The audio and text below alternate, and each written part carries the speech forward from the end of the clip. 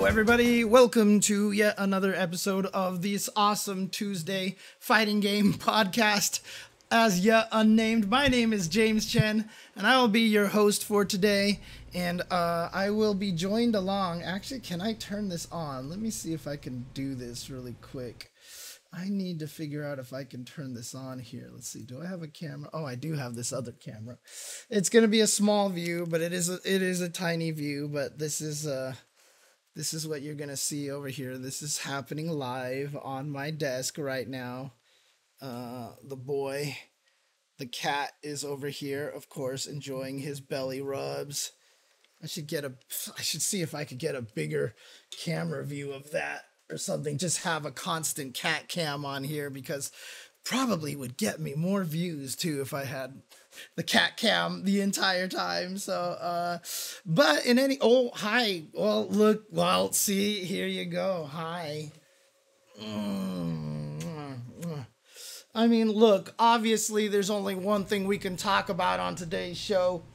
Normally I start the show with a news section where I catch everybody up on everything, and then we discuss the main topic at hand. However, all of it is the same today. It is Street Fighter 6. I mean, literally we went from like, here's tiny little bits of information here and there, but now all of a sudden we have just gotten so much information all at once, and it is absolutely, I feel almost kind of overwhelming, because I feel like I've lost track of everything. Like, I see information about stuff that I don't even remember being announced or whatever. They've just been giving us so much information. We literally went from nothing to like everything. I had been wondering, when's the beta coming? I feel like we should be having a beta soon, etc., etc. And then it was like, here's everything. By the way, here's all the characters that'll be at launch. By the way, here's the beta. By the way, here's all this character information.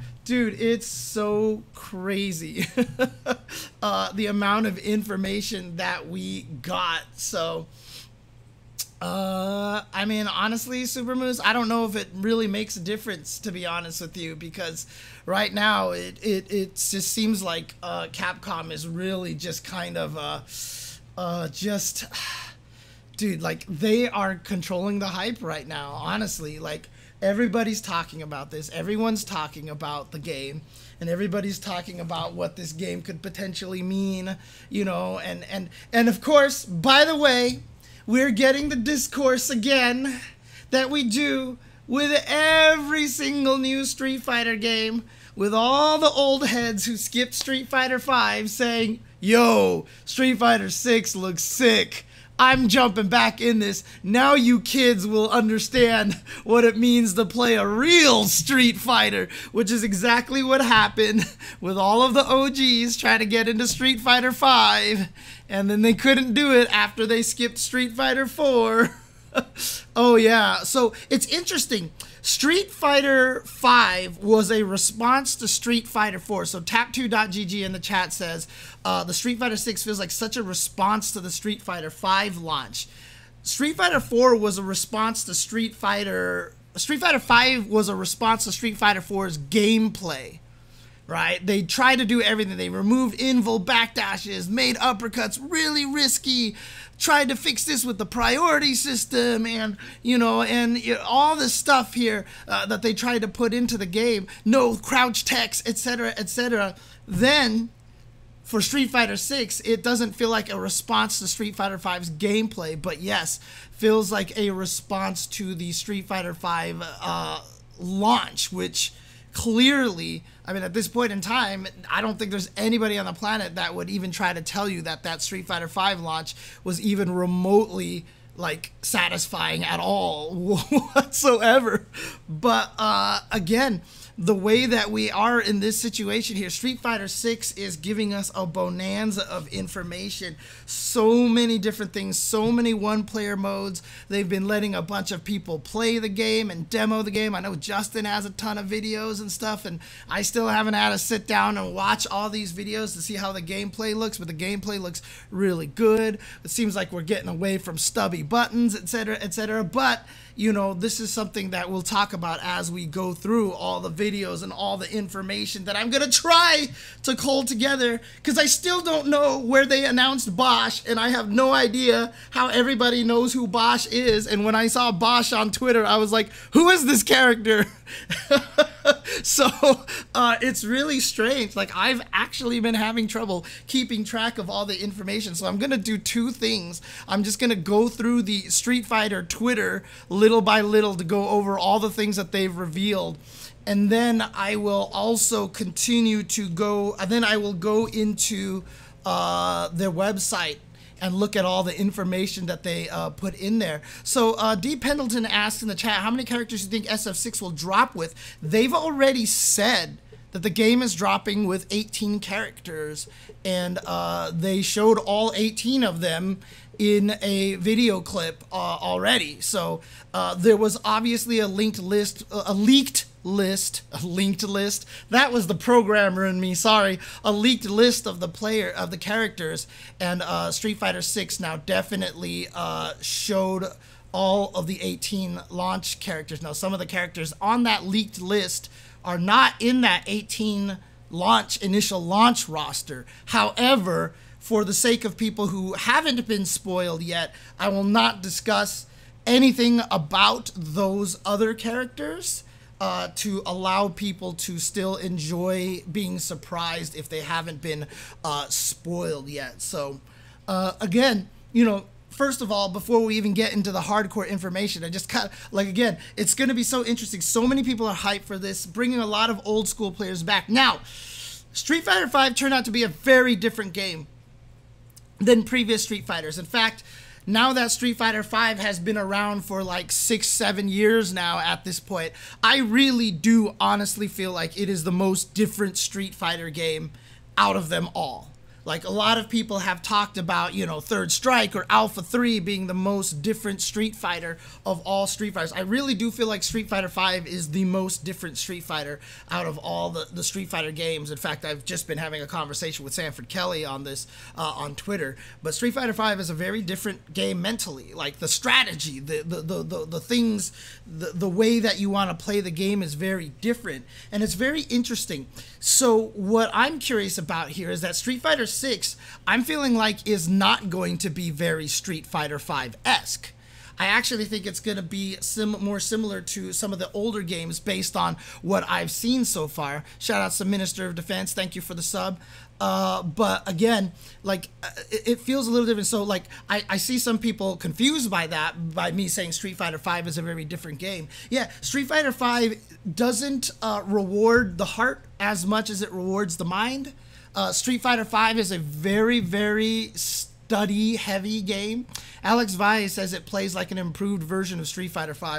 I don't know what that means, because Street Fighter V, frankly, is a fantastic game. I actually really love what it's become outside of, they still didn't buff Lucia enough. But, I mean, honestly, Street Fighter V is an excellent game where it's at right now. So I wouldn't necessarily improve, probably just different. And the reason why Vi probably feels that way is because he's an old school player. And so it's, as my guess is from seeing the footage so far, I feel like Street Fighter 6 is leaning more back towards a little bit of the old school fighting game style. So a lot of people, like Minister of Defense here, talking about Street Fighter 5 is Math Fighter 5. Yeah, there's definitely that inside joke.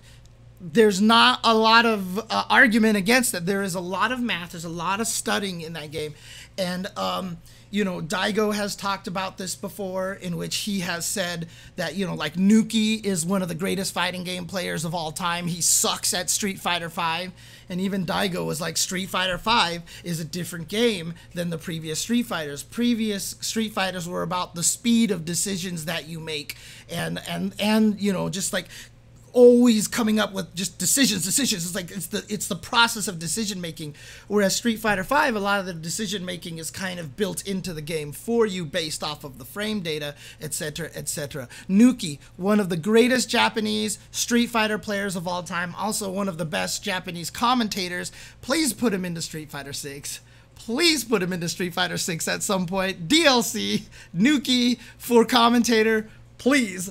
one of the best Chun-Li's of all time in Third Strike, in Super Turbo, etc. He's one of the 5 Japanese gods of Street Fighter, of fighting games.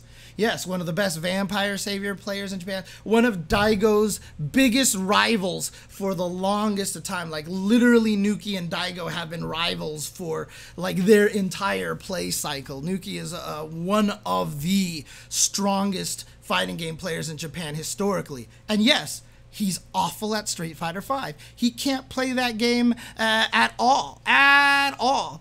And, Daigo's like, does that mean he's a bad fighting game player? Daigo's like, definitely not. It's just that he's lazy, is what Daigo said. Daigo said that Nuki is lazy and he doesn't want to study, so he can't play Street Fighter V.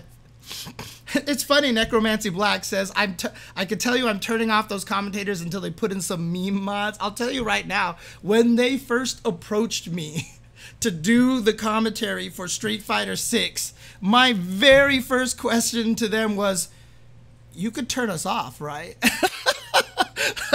That was my first question, was, you could turn us off, right? So, like, honestly, just because, you know, I was thinking, obviously, when we commentate live, we're going to want them off and stuff. And I've also joked many times to people that I don't know if I could listen to myself for a long period of time.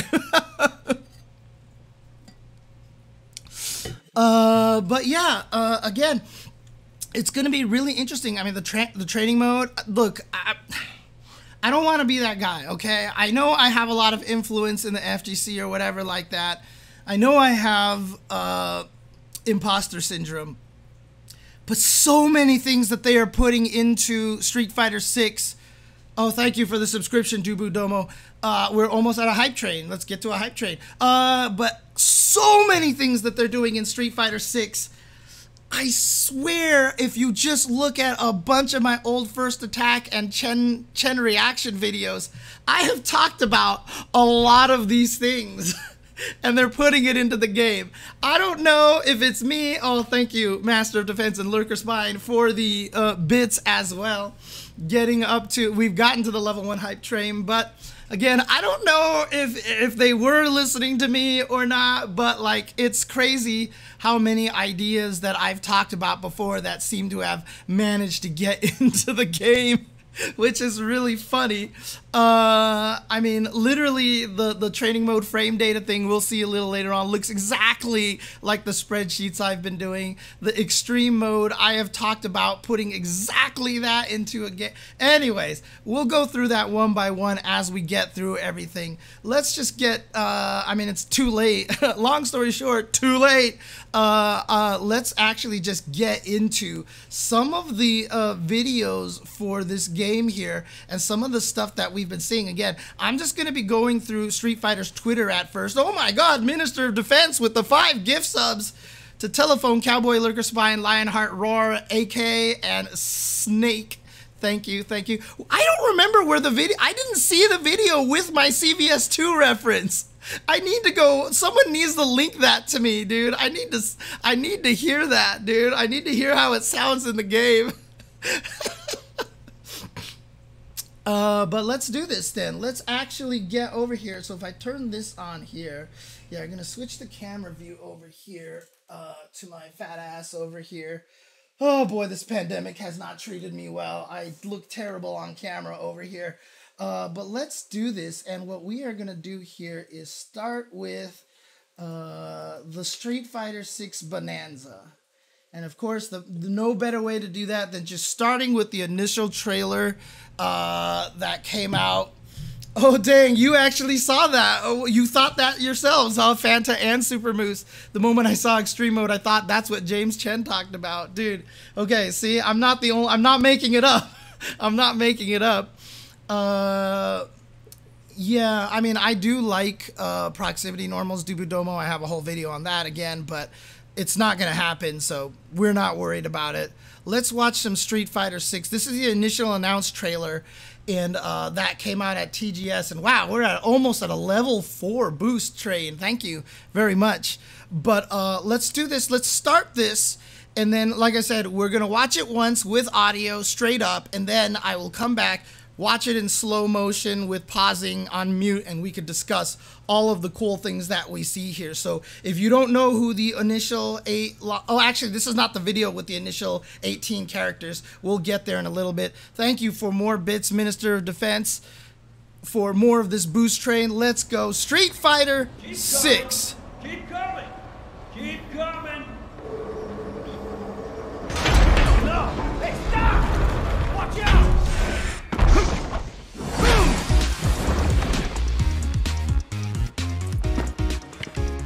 Safety first, bud.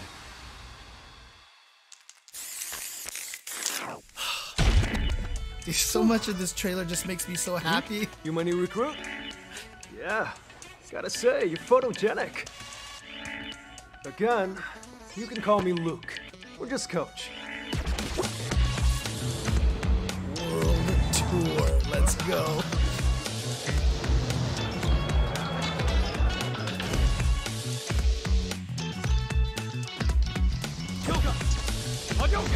Spinning bird kick. Engage! Fight!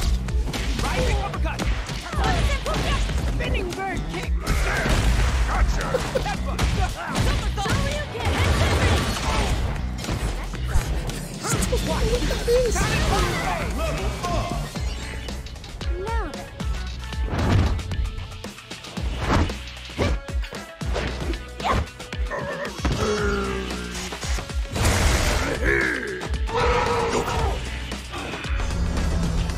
Jungle House, Edelman, frozen for business!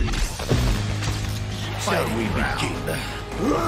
Showtime! And this is where we first get introduced Don't expect me to to be a 4 of the returning World Warriors.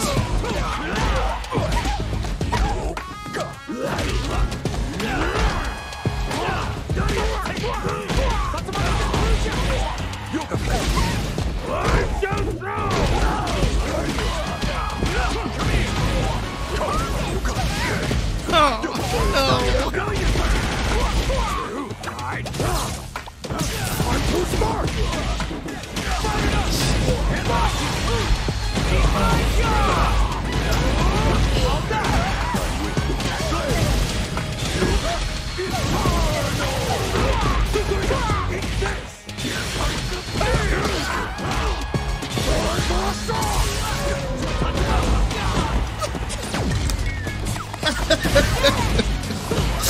Oh god, I love it. Give me a foot! Heck yeah! Battle Hub.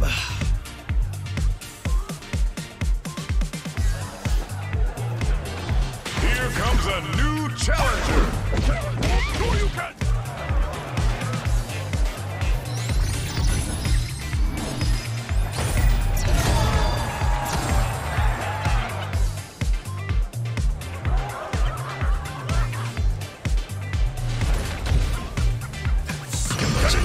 Process in this thing. Lend me your power!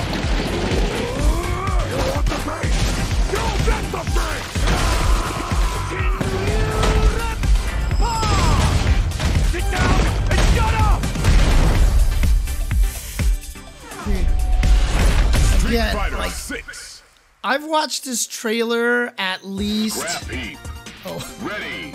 now we know what that weird filter in Street Fighter 5 was about, by the way.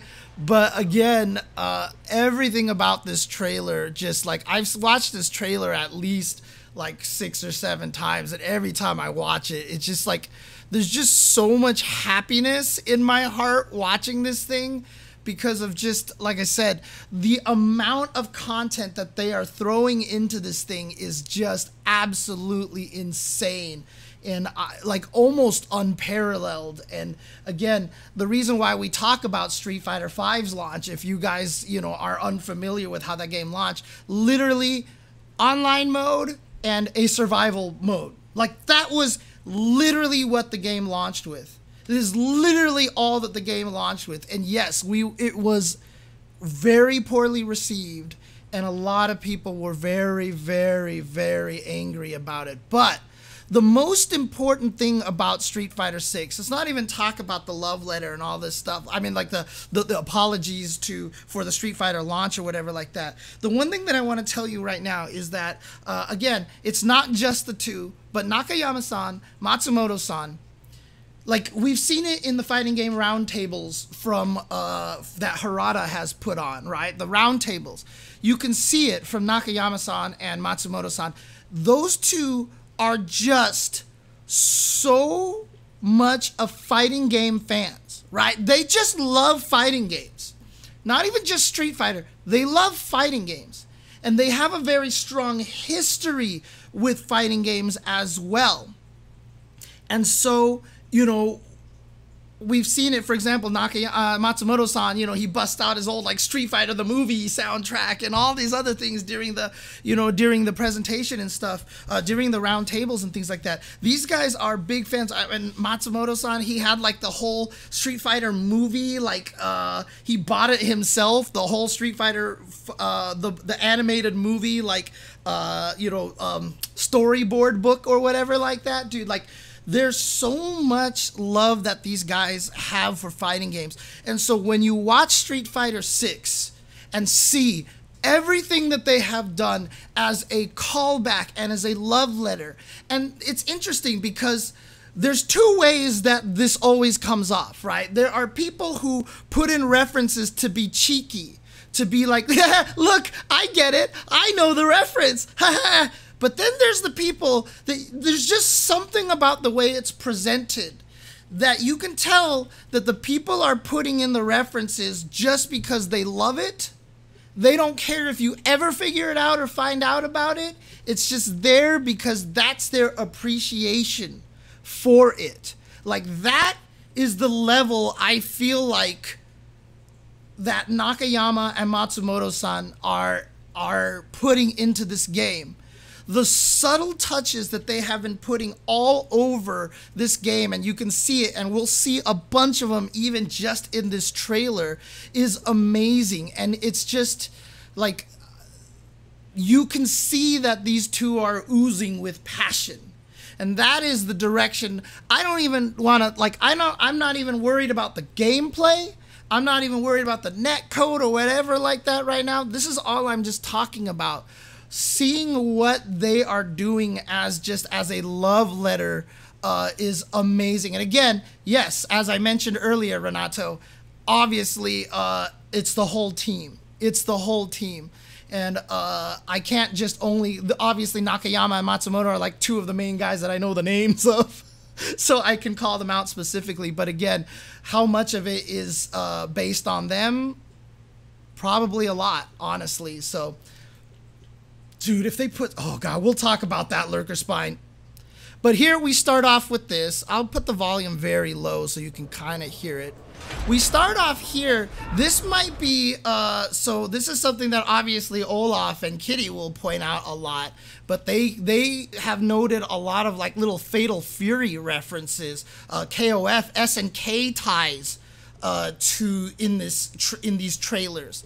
And again... Like Matsumoto-san has said, one of his favorite fighting game characters of all time is Kenso from KOF. Again, these guys just love all fighting games. I haven't seen the Fatal Fury 2 anime, but when I saw the clip, like, you almost can't deny that this is just a reference to that opening where Terry saves a construction worker from a bunch of falling girders, and here Ken, like, saving a worker at a construction site because of girders being knocked around and stuff like that. I mean, it's almost impossible to deny that there is some ties there. But again, also love... So when I said, if they're going to make Street Fighter 6, how would I make Street Fighter 6? I said, take a concept and run with the concept. Don't worry about the past games. Do something, come up with an idea, and make that your game. And what we've seen right now with them diving into Metro City and really taking this kind of urban feel for Street Fighter, almost bringing it back to the streets, as you want to call it. I mean, everything about the presentation of Street Fighter 6. And again, I mean, look, I know I'm going to be gushing a lot on this stream, okay? And it's going to be very, very easy to be like, James, you're a shill because you're in the game, you want to commentate the game, you're going to get paid by Capcom to do commentary. All of that is true, but I will try my best, honestly, to let you know that a lot of my enthusiasm for this game is genuine. This is a very, very genuine reaction here, because I will tell you, I've been playing fighting games for like 30 freaking years. So like my passion for this right now, and like I said, I will be gushing a lot, is not because of this kind of bias kind of thing or this kind of shill thing like that. I love all the fighting games, right? I've been trying to get people to play DNF Duel, for Christ's sakes, you know, because I think that game is amazing. But yeah, I am genuinely excited for this. And like I said, this trailer makes me smile in a way that is not indicative of just being like, yo, this is great for me to make money. You know, this is literally me just being like, my God, this is such a love letter. This is such a love letter. And it reaches my heart, like Tiny Tech says. And again, look, if you don't believe me, and you think I'm shilling, more power to you. Go for it. I'm not convincing you one way or the other, okay? I'm not convincing you one way or the other. And I keep looking at that camera, but this is the camera I should be looking at. I keep gesturing towards that camera because that's what I'm used to. I should be gesturing to this camera over here. But let's keep going over here. Again, love the urban theming. And as someone else said, this trailer almost kind of makes me like Luke. Yes, Luke is absolutely a douchebag, and I love it. But like the way that he is in this trailer kind of seems like it makes more sense. It makes more sense, you know? Like his personality is shining a lot more in this, so. Yeah. Oh yeah, and then we got to go through all the different costume options over here. So we've got Hobo Ken, Hobo Ken, or Hobo Ryu or something, Hobo Fighter over here. Let's see. Standard fighting chick. Yeah. Martial arts ninja dude. Renoa? Renoa in a top hat? I don't know. A lot of people said Tung Fu Roo because he does the spinning bird kick later, so it looks like a Tung Fu Roo thing. Cat ears fighting girl. Bald Akuma, dude. Bald Akuma. I love it. I should be watching these on YouTube because I have a lot more control options on YouTube. But Bald Akuma makes me laugh. Not Bald Akuma, but cut hair Akuma. Business haircut. Kmart Akuma. Netflix Akuma. That's what it is. It's Netflix Akuma. Netflix Akuma right here. Oh man. Super tall Elena in a leather jacket. Metal dude. Metal man. Dural. And then this is the character that they use for a lot of the trailer over here. But again, this is just showing you a lot of the options. And again, we've never had a character creation mode in the scope of what do you want to call it? The RE engine. So it's going to be really interesting, the kind of characters that we can create. And it's going to be kind of neat. I think it's going to be fun. And again, the fact that they're doing this much work for World Tour is such a wonderful thing. And again, you know, back to that whole shill concept again. I've told this story many times. When Street Fighter V came out, and all my friends asked me if they should buy Street Fighter V, I told them no, okay?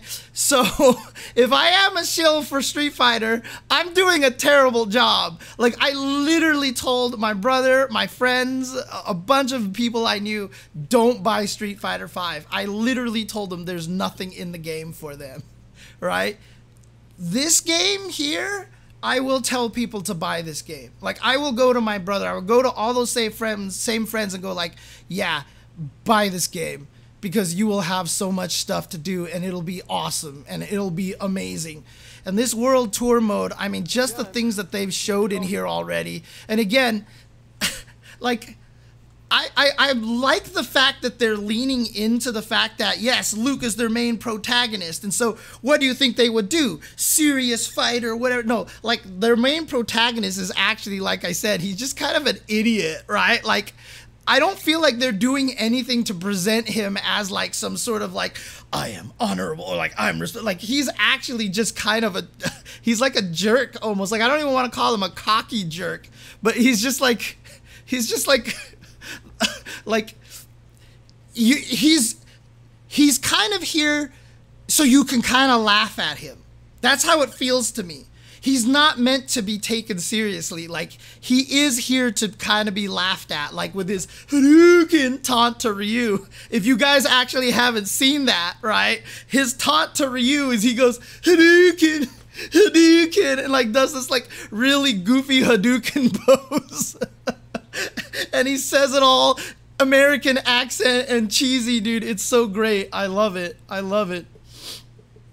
Who knows what how his arms have gotten so thick, dude. Oh, already taken care of. Thank you. All right, let's continue forward. Luke, we're just coach. Just coach. And here we go. World tour. And again, just, you know, it's not only just like, okay, let's make this take place in Metro City. I mean, what a perfect background for them to put in a world tour like this, an open world kind of format, just leaning into the Metro City, even having a Hager Stadium here. Again, Hager being the original mayor of Metro City, former Street Fighter champion previous to Sagat. If that's the lore is correct, it was Hager, and then he retired. Sagat became the new champion. Then Ryu eventually took over. And so in Metro City, their stadium is named after their former mayor. So, oh yeah, that's right. That Street Fighter has that font. And look at this, a Masters building. Ken Masters has his own office tower in here. Has this been where his corporate building has been this whole entire time? Is this where his corporate building has always been? Because Masters has always been, you know, Ken has always been the rich businessman, right? So we got that cleared up. We got that fixed. Ken is not a hobo. I mean, for the reasons that we originally thought. So. But again, I mean, look, they've got a pier, lighthouse, like you're obviously going to be able to run through all these things. There's like just random people fighting. I'm wondering how much of this can be interactive with other people online, or if this is just going to be a solo thing. I'm not sure. And, you know, obviously, like, you know, the models and everything, the graphics aren't going to be like, you know, super high, crazy level here, anything like that. But there's like, they said like all three of the modes they highlighted here are like 3 full games, and so they are putting a lot of work into this. So I appreciate like how much of this they're doing and how much they're putting into this. I mean, look at all these environments that you can go to. This is probably like a Chun-Li's temple or something like that. I don't know.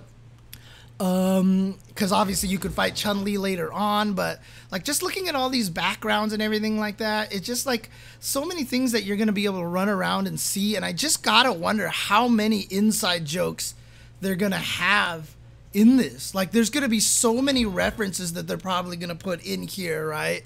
And they flash through these scenes so fast over here. Let me make sure. The Metro City PD, this is where Lucia works. Maybe Lucia will be just chilling in there. House of Magic and Illusion. Oh, I don't know what this is a reference to. I don't know what this is a reference to. But something. And it looks like a lot of the Neo Mad Gear gang are going to be people walking around with these cardboard boxes on their head. Because from what we've seen, is this dude falling down? Is this dude doing the, God, what is it? It's the Scarlett Johansson pose, right?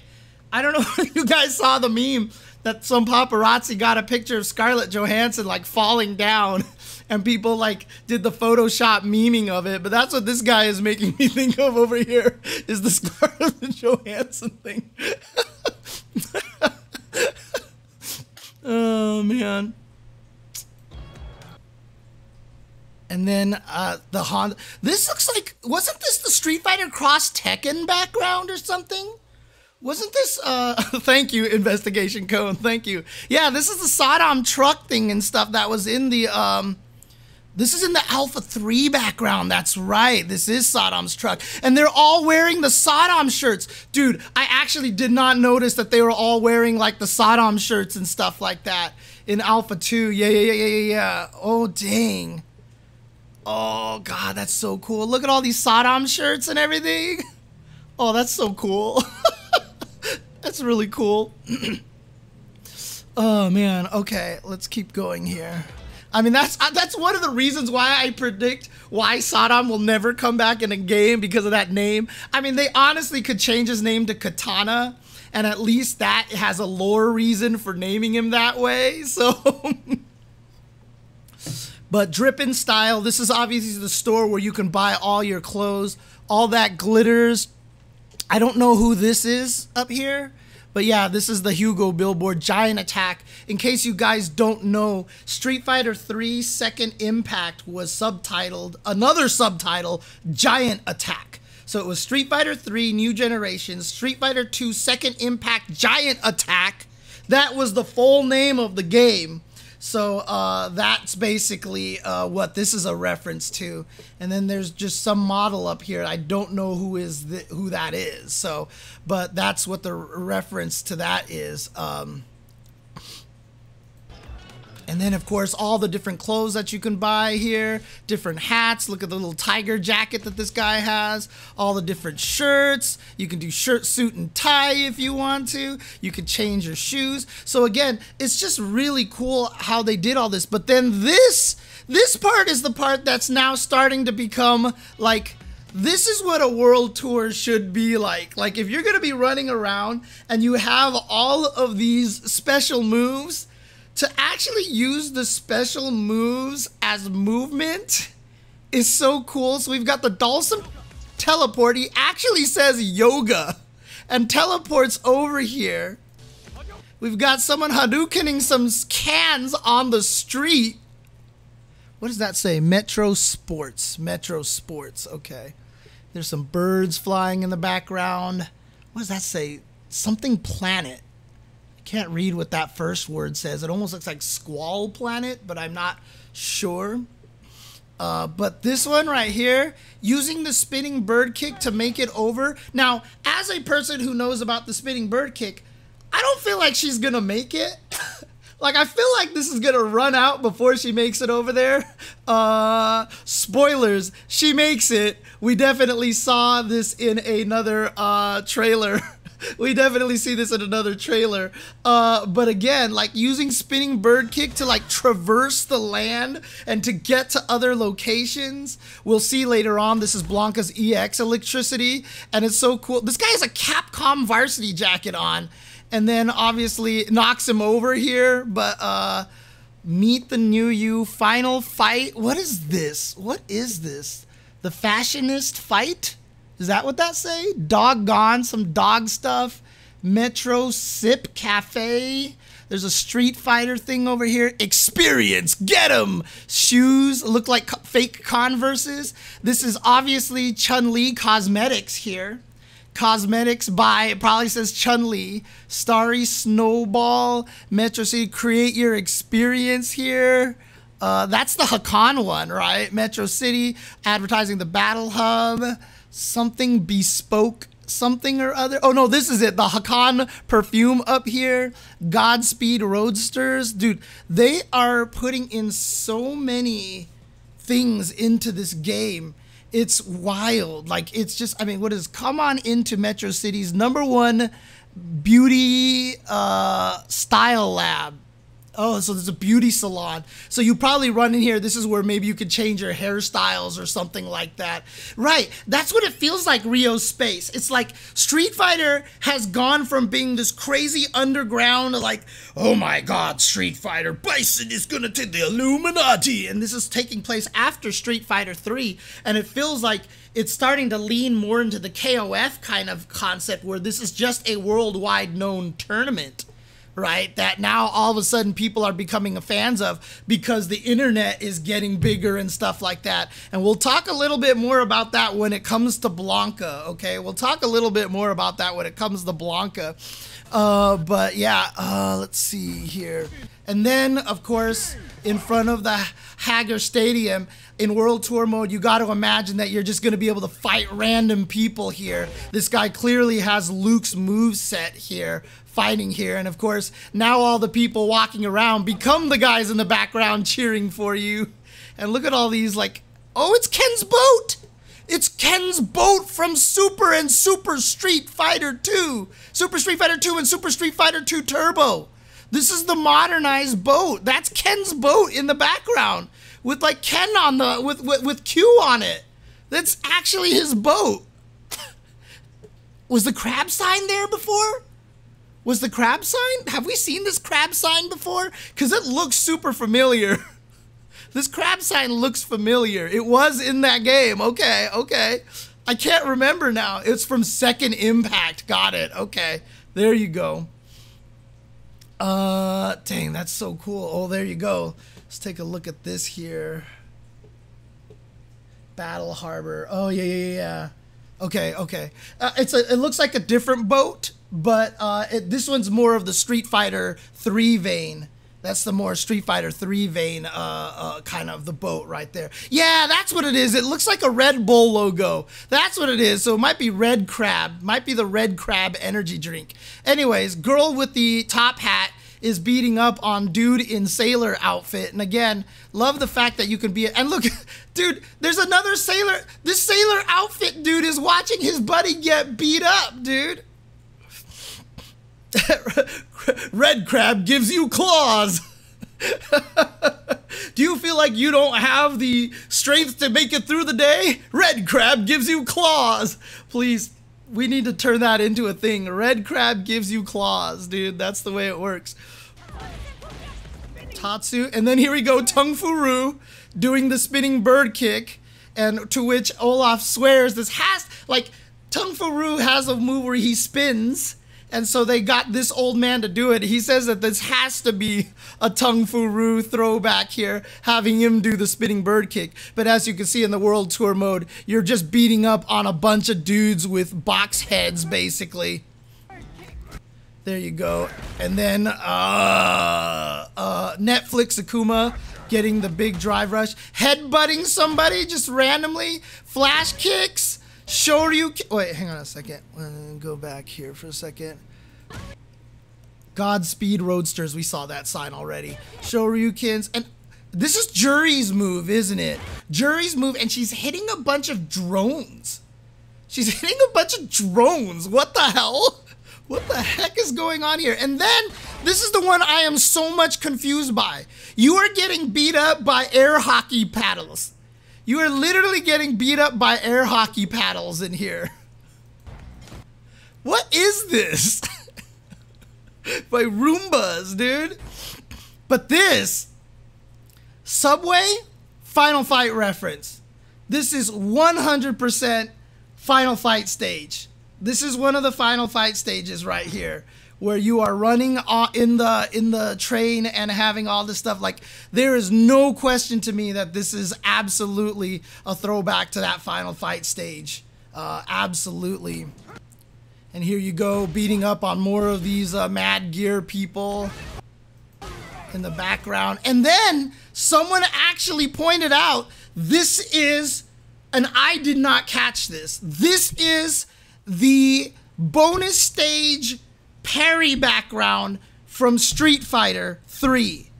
There's a parry bonus game in the Street Fighter 3 games where Sean throws basketballs at you, and this is a recreation of that stage. Straight up, that this dunk board, this dunk sign is actually just there.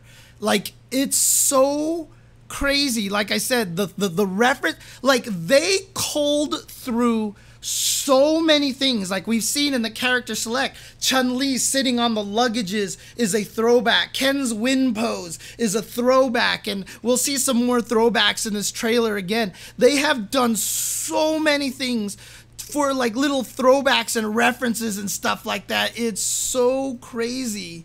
And yeah, here we go. Thank you, Investigation Cone. Again, one of the best Google Foo guys that I know out there.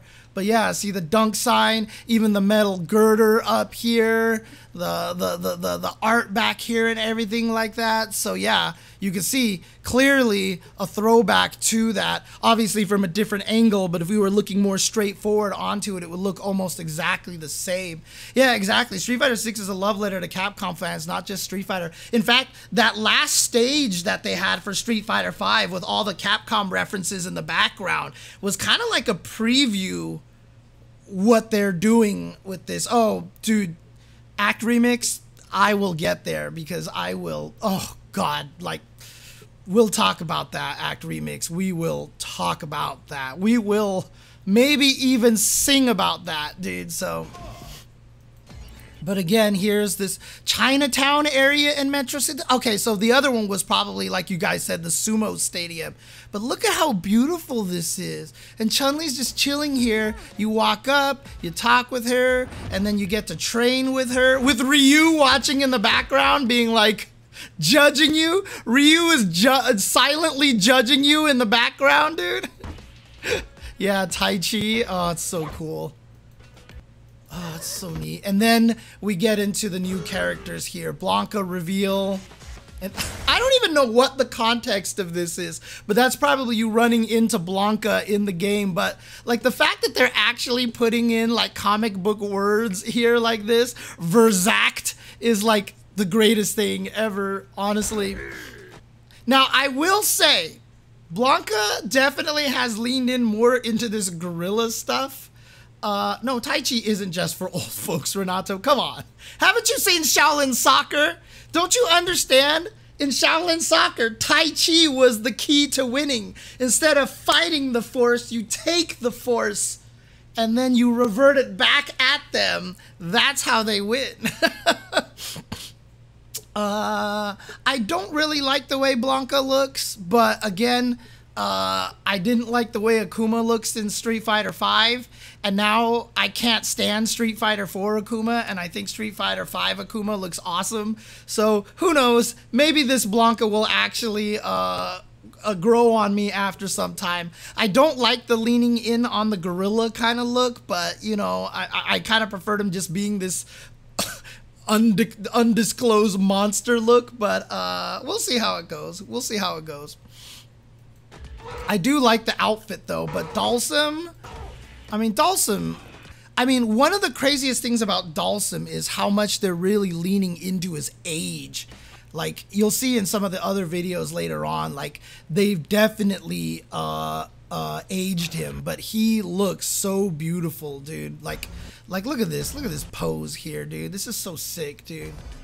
But then Honda showing up here, and now Fighting Ground. So Fighting Ground, I'm assuming, is probably going to be the arcade mode, training mode, you know, the versus mode, survival mode, whatever like that. If all those things are included, we don't know yet, but Street Fighter 6 made Honda look really, really cool.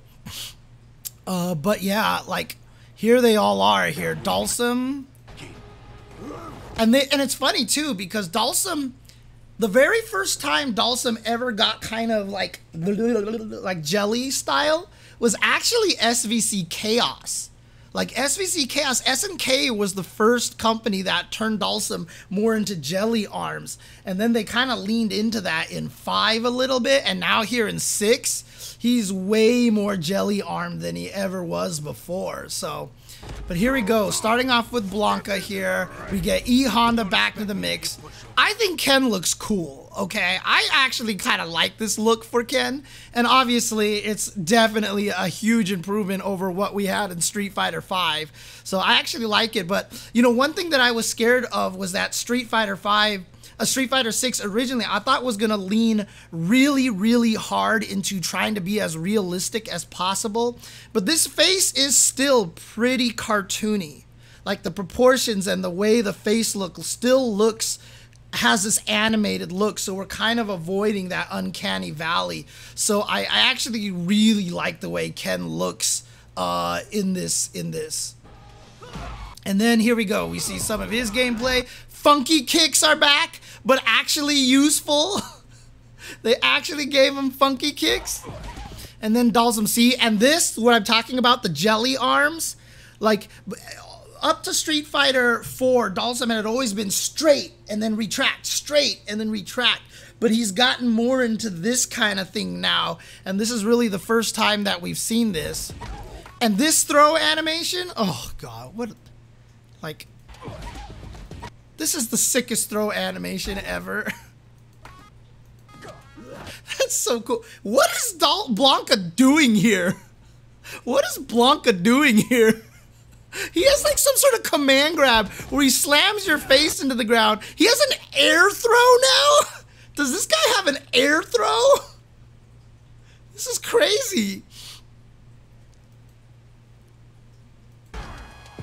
And then he headbutts you, and then Honda chop, blam, still has his target combo. Ken still with the hurricane kick as we expected. And then Dhalsim with the Yoga Flame, Oicho throw. Everyone calls it the Ochio throw. That's actually wrong. It is the Oicho throw, O-I-C-H-O. Oicho throw is the correct name of it. Blanka ball, and that's Blanka's background from Street Fighter 2! That's Blanka's background from Street Fighter 2. Why did I just never pay attention to this until just now? Even the snake is there. The snake is there. Holy crap. Dude, if Blanka is actually in Brazil, I still think that if they make Blanka speak Portuguese, that would be the sickest thing. If he actually spoke Portuguese in this game, it would be the sickest thing, dude. Like, just give him some Portuguese dialogue, and the Brazilian players in the FGC will just be like, that'd be the best thing ever, dude. They would love it. They would love it. Right, Blanka's a tour guide in the rainforest in Brazil. We'll get there. We'll get there, Hasoon. This is gonna be a long stream, I'm telling you right now. Air Blanka ball, Air Blanka ball. Hey, let me ask you guys this right now. What was the first video game to give Blanka an Air Blanka ball, huh? Let's see if anybody can actually answer this question here. What is the first fighting game that gave Blanka, okay, official, not Rainbow Edition, but what is the first fighting game, official fighting game that gave Blanka a any form of Air Blanka ball? Just any sort of Air Blanka ball. Actually was Street Fighter EX. Street Fighter EX, you could Blanka ball and then cancel into the super where he runs down and slashes you. So yeah, Dubu Domo got it. There you go. EX, he had an Air Blanka ball. Oh man, here we go. And then Ken target combo into this run kick into this move, which is a side switch.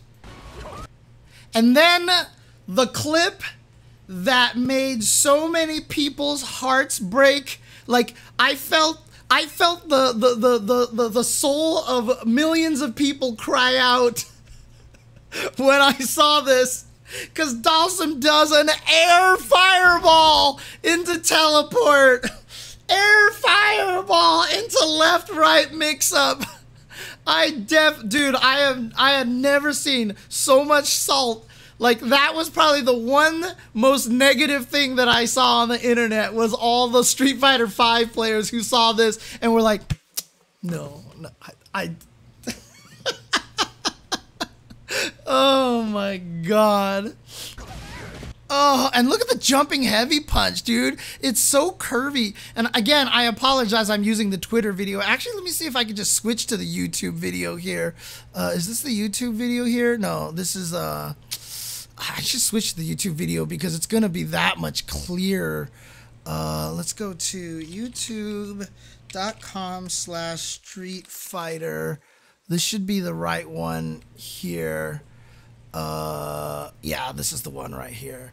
Because the quality on this one, yeah, we're going to get 4K quality here. So apologies that we've been doing it on the bad quality this whole time. Oh my God, it's loud. Okay, here we go.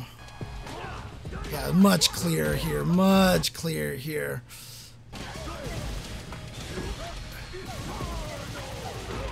So here we go, Dhalsim, and then actually let's go back a little bit to here again because we missed a couple of things. I went too far forward. Here we go. Dhalsim, there's that beautiful throw. There's the air throw here with Blanka. Target combo, Tatsu, and then that Oicho throw, the Blanka stuff, target combo into the turnaround, and then the scream of a million voices crying and then being silenced. I mean, Dhalsim the Zoner is back. Dhalsim the Zoner is back. Oh, God. What is that? What is that Honda is doing there? Because that doesn't look like an EX, right?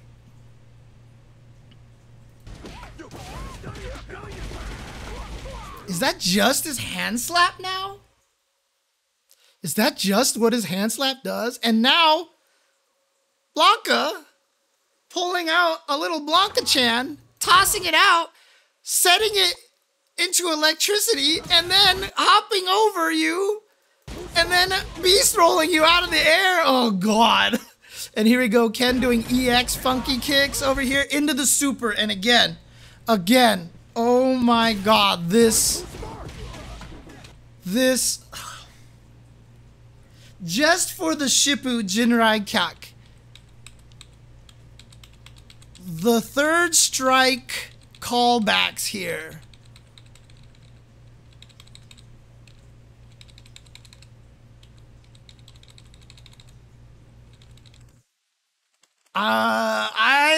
I'm not sure I agree with. I think Ken is actually going to be kind of sick. I do miss the heavy Tatsu. Street Fighter V's heavy Tatsu is still one of the coolest things ever, honestly.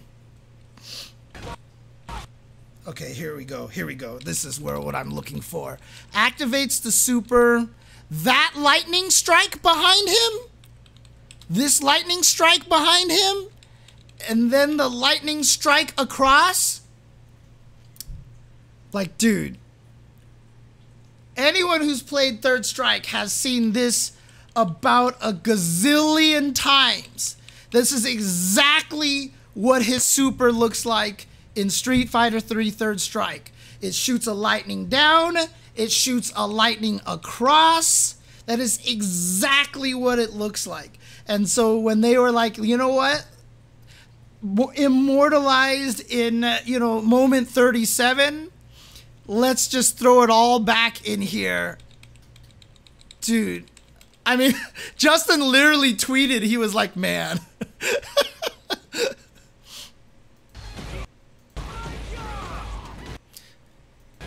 There's that fake Hugo in the background. I don't know if that's Poison or Roxy back there. That might be Roxy petting a cat. Petting a cat, mind you. Yeah, Andor, one of the other ones over there. It's just a bunch of dudes hanging out on the balconies over here. It's awesome.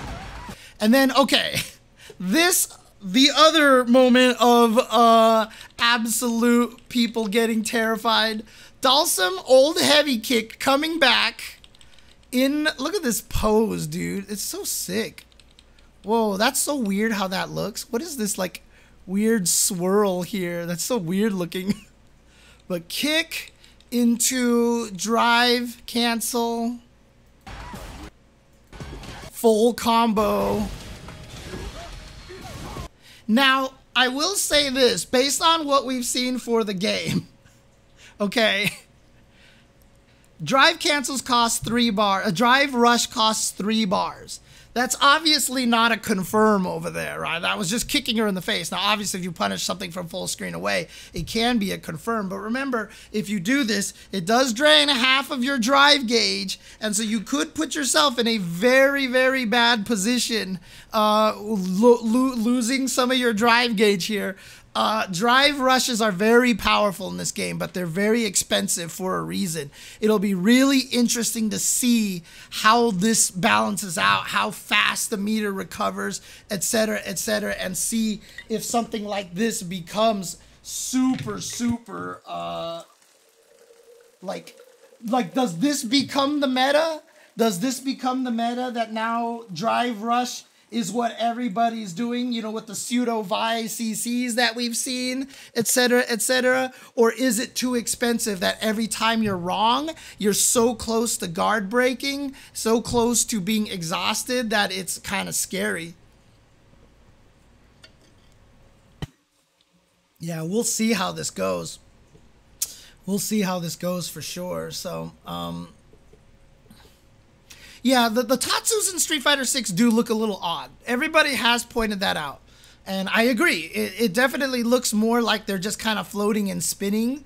So there's something about them. I do miss Ken's heavy Tatsu, but from Street Fighter 5, because I still think it's one of the sickest Tatsus ever. The heavy Tatsu.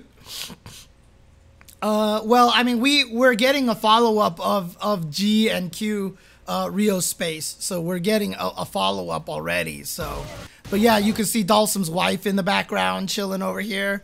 Forgot what her name is, but here we go. Drive rush cancel into some sort of EX lift. Blanka doing some sort of throw thing into a super, and then Ken getting hit by a bull. And then Ken getting hit by a bull. And Ken getting hit by a bull produced probably one of my favorite memes.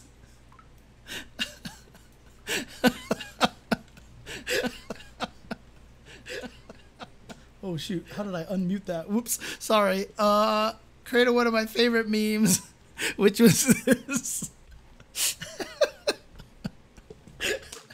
Like, this is just amazing, dude. Amazing. Shout outs to Hikecraft. If this is, yeah, I mean, it's an artist, so hopefully this is directly his art. But this is amazing here. But yes, so in case you guys don't remember, I had talked about this in a First Attack stream, in which I said, not a First Attack, in a Chen Reaction stream, that I wanted fighting games to bring casual modes in there with items, like give you unblockable fireballs, or make it so your anti-airs are particularly strong, like, you know, anti-air DPs do 3 times damage, like picking up items like in Smash Brothers, just to give casual players ways to win against better players. And also, like, if you think about that, like, my idea was like fireballs become unblockable. Now you learn how to neutral jump fireballs, right? Because if you jump forward over fireballs the entire time, you just get DP'd all day. And so you learn to start neutral jumping fireballs. Like, interesting little mechanics like that would have helped. Now, that's going to take a lot of work. I don't think that they went that far, but what they've done here is make this extreme mode here. And again, when we look at some of the later videos, you'll see even the meters are very different in these modes. It's not just like there's like a tug of war battle system. I think there might be a knockdown count system, like whoever gets this number of knockdowns first wins, etc., etc. There's a lot of that in here. But yeah, this is obviously Metal from the Mega Man games here, and he just has the ability to hit you and explode and give you combos. This is a lot like World Heroes, okay? World Heroes, the game itself, actually had like electrified ring edges and weird things like that. But here we go, like zaps both of them, these unblockable bombs, and then like it wall bounced. But yeah, definitely a lot of that. But then we go into the battle hub. The battle hub here. This is like, is this actually going to be how it looks when you win a game? in like Street Fighter, or like are they gonna replay and transition this? Is this just for the video edit? Is this just for a trailer edit? I'm not sure, but whatever this is, when we learn more about this battle hub, it just gets sicker and sicker and sicker. Like, I like the Guilty Gear lobby system. I like the Guilty Gear lobby system. I think it was very poorly implemented. I think it was very, very poorly implemented.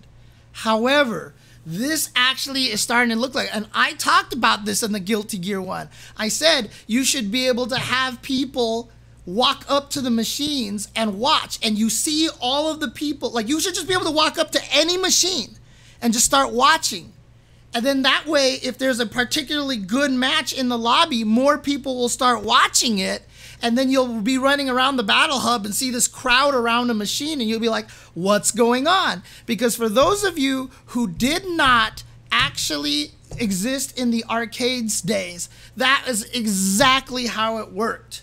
When you were in the arcade and there was like 6 machines, a crowd would gather around one of them and everybody would run to go watch.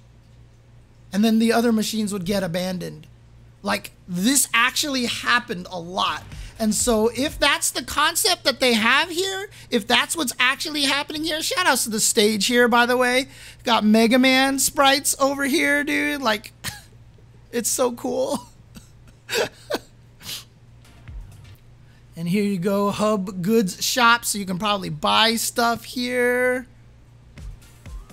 But here we go, walking through the battle hub, showing that obviously with your character in World Tour mode, probably you can just walk in here, say you have emotes that you can use for people over here.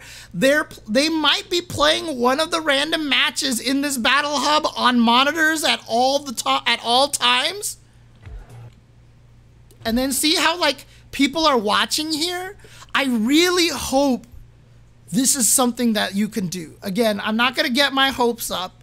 This may or may not happen, but it would be really sick if you could actually kind of see some of the matches on the screen a little. Oh no, that's just a frozen picture there. But still, if you actually can walk up and watch, and now the Ring of Destiny stages kind of make sense here. We've got all this stuff going on in the background here. So a lot of the training, and see, like, is this real? Like, is this, everybody is spectating this match? If this is everybody spectating this match, like,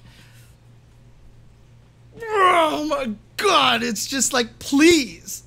Imagine built-in online tournament features. Avatar walk up to a counter to register for their matches, then assign to locked arcade cabinets in designated area. Yeah, so they could do a lot of really cool stuff like that. And it's just, the potential is immense in my opinion. But if this really is like, people can gather around, like, it just so happens Maximilian is in the lobby and he's playing against other people. Now all these people can just run up, and you'll just see this crowd, and you'll be like, why is this happening? And everybody can go watch it.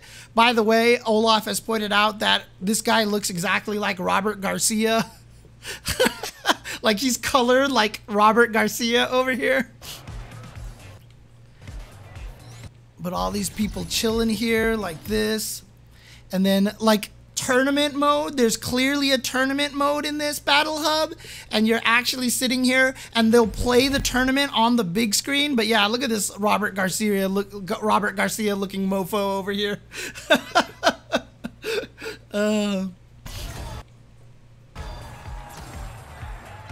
But yeah, I mean, this could just be a whole tournament thing. We've got a Ryu pose here, Chun-Li win pose. By the way, that video of Juri's perfect win pose making fun of Chun-Li is like the way she does the pose, and at the end she's just like face palms and laughs about it, is so amazing. Zangief jump roundhouse from the old days. Hadouken. I don't even know what the hell this is. Dude, Max Cringe Juri is like my favorite thing right now. I have never been a fan necessarily of like Juri as a personality type. She was too spot on femme fatale for me. But the fact that they've actually turned her into this like just absolutely insane person who just thinks everybody else is really stupid and is just like the biggest jerk, is just amazing. Isn't that Thor? Isn't that Thor from Love and Thunder? I don't know what that is. I don't know what the DJ booth is. I don't know what this has to do with anything. Look at this guy, definitely a Hagger mofo. Someone just dressed as Blanka-chan over here. It's amazing. And then, yes, Captain Commando. This is Volpus. I can't tell what this game is over here. This game, I think, is Sansan. This is Final Fight over here. Volgus is what it's called. That's what it was. But the Battle Hub is gonna have you ability to play old Capcom video games? What? What? In the Battle Hub, just to chill, maybe even while you're waiting for your ranked match? They let you play these things? Dude, it, like, right? Shenmue, but like putting it in like in this kind of environment is like ridiculous, dude. Some sources said put Saturday Night Slam Masters in here. I know Olaf agrees with you, so he will be there. But yeah, like, it looks like you could sit down in chairs and watch like it's like some sort of Evo or something like that. But here's a super, some JoJo looking super over here now. Dhalsim's actually JoJoing you, dude. And then Blanka chewing you and then electrocuting you. Oh God, doing the Bucky from MVCI. Bucky from MVCI with the fist drag on the ground, you know, into the Shinryuken. Dude, again, what do we got here? They said all three of these modes are supposed to be like almost full video games themselves. That's how much content they put in here is what they said. So Fighting Ground, Battle Hub, World Tour, Street Fighter 6.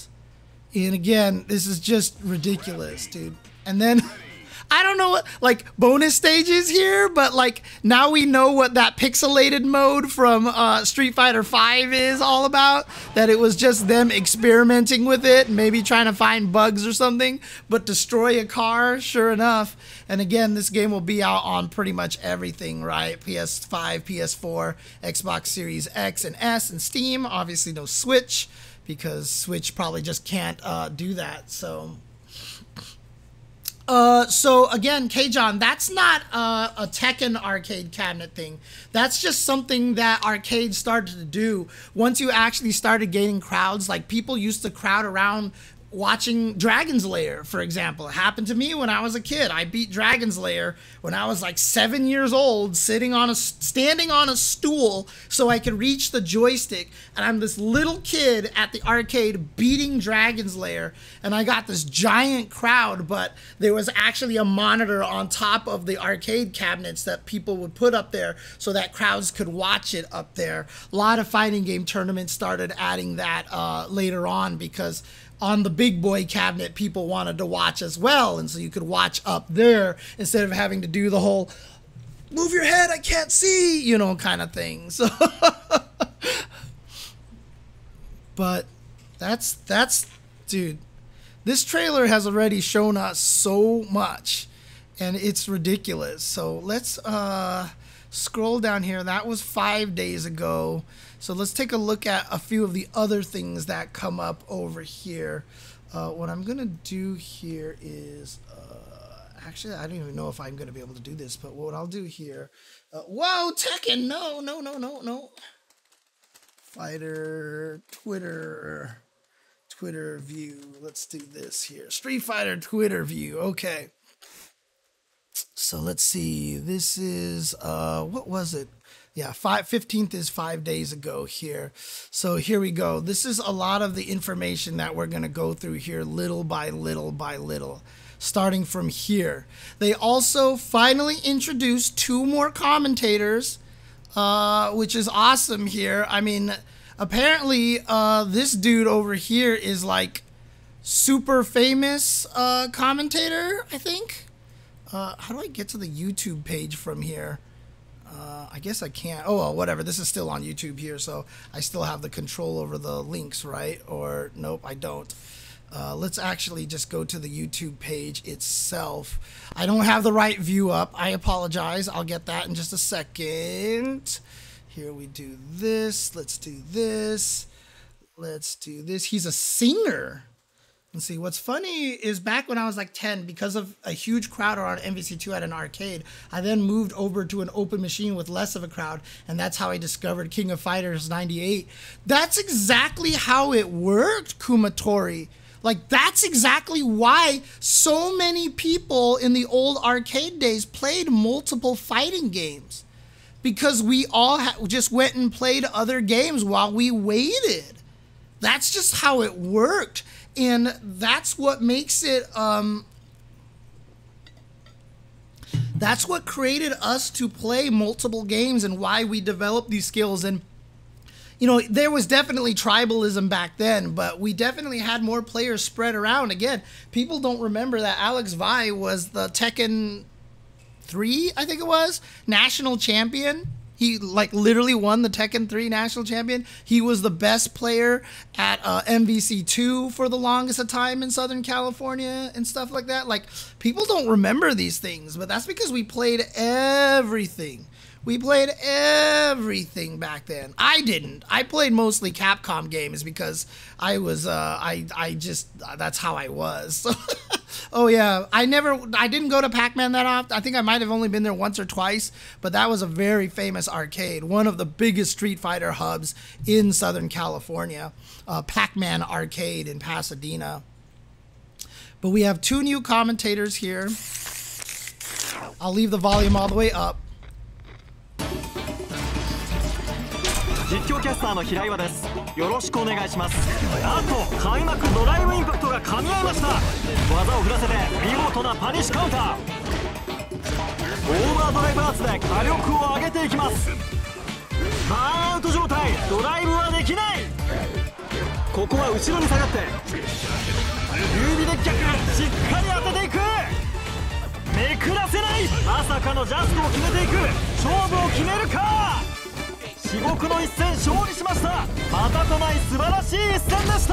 And see, there's that win pose right there, the Street Fighter 3 throwback win pose.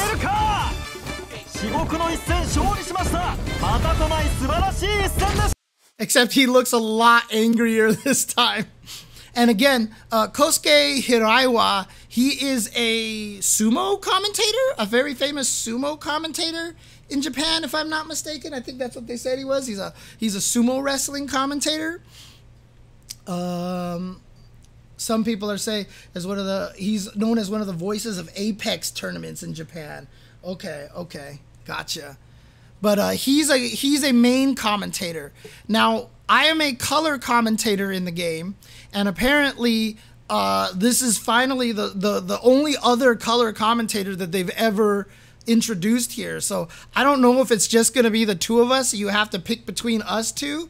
I mean, look, I won't be offended if you play with Demon Kakka all the time, because dude, it's hilarious, dude. I love the fact that he laughs at everything. Like, he just has this evil laugh. He's a singer and later became more of a TV personality.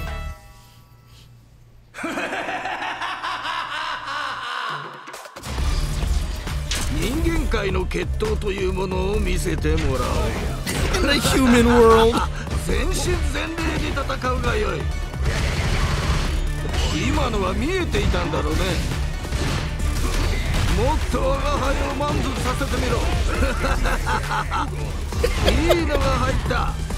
By the way, I don't know if you guys just noticed, but Dhalsim definitely still has the up fireball. And look how he shoots it, dude. He actually spins fully around to shoot that fireball. Like I said, I will not blame you if you pick him over me. Look at this. Look at that pose that he does. Like, see, he spins all the way around to shoot the up fireball, dude. That's so cool looking.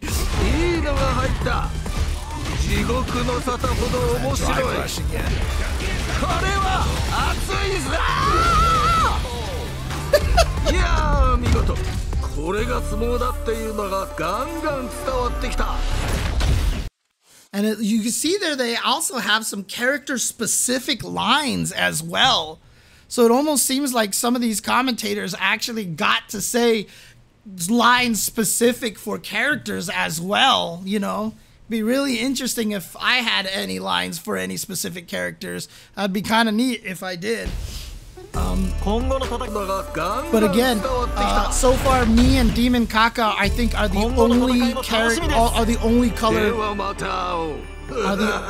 only color commentators in the game so far. So it's just the two of us. Tasty Steve is a main commentator. So Steve, Jeremy, Aru, and Kosuke are 4 main commentators, and we've got 2 color commentators right now. And I think that's what we have at this point in time. I think that's what we've got. I don't know if that's just going to be the entire launch roster, but we'll see. We'll see. Yeah, and I know they haven't showed it off a lot. I'm not even sure if I mean, we've definitely saw a hint of this at the Tasty Steve and myself revealed trailer that we were kind of talking back and forth with each other during the end. So there's definitely a little bit of that that's going to happen in the game as well. So, but I think that's the way it works. Color commentator. So basically, we're just playing different roles as the voices in the game. We're playing different roles. Closed beta test happening for Street Fighter 6. I've been saying for the longest of time, if they want this game to come out like February or something like that, you know, or for the fiscal year and for the start of a new CPT season and stuff like that, we've got to get a beta test, man. We've got to get a beta test. Where's the beta test? And then here it is.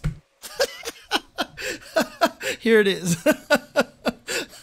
Beta test finally happening over here. Yeah, like I said, Kali, I actually said, literally, like, can you disable this feature when they first approached me to do it? Because I know people wouldn't want to have it there. I know a lot of people wouldn't want to have that commentary on. So I wanted to make sure that you could disable the feature, honestly. But here we go. Closed beta test announced. There's the Mad Gear guys. I don't know what is happening here.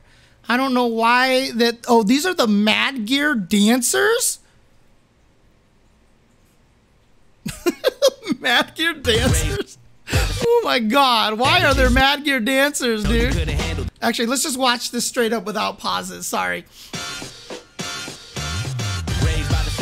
No, you couldn't handle this. Everyone who battled me, they falling like an avalanche. Got them falling back to back. Take them all just hand in hand. Y'all going home, so better pack your bags. I'm a heavy hitter, come take a sip of this potion. It float like a butterfly, I'm floating like the ocean. Battle cries of music to my ears, I'm the composer. Y'all can never hurt me, got you wilting like the roses.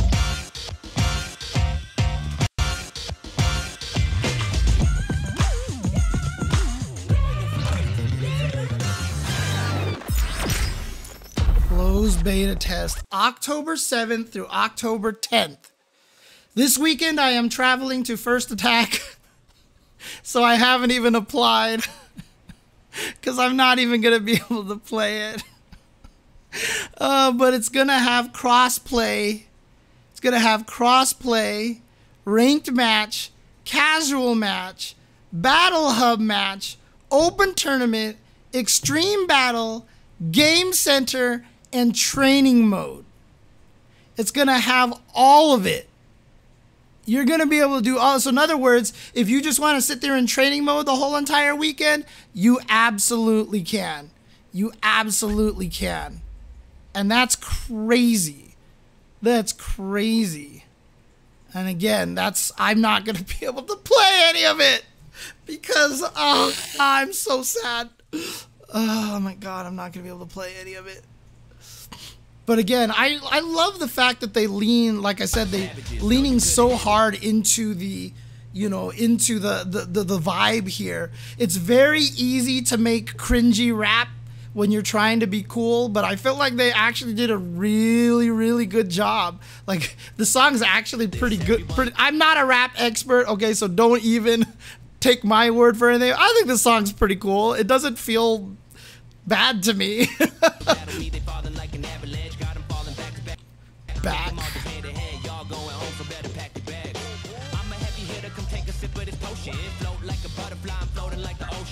Ocean.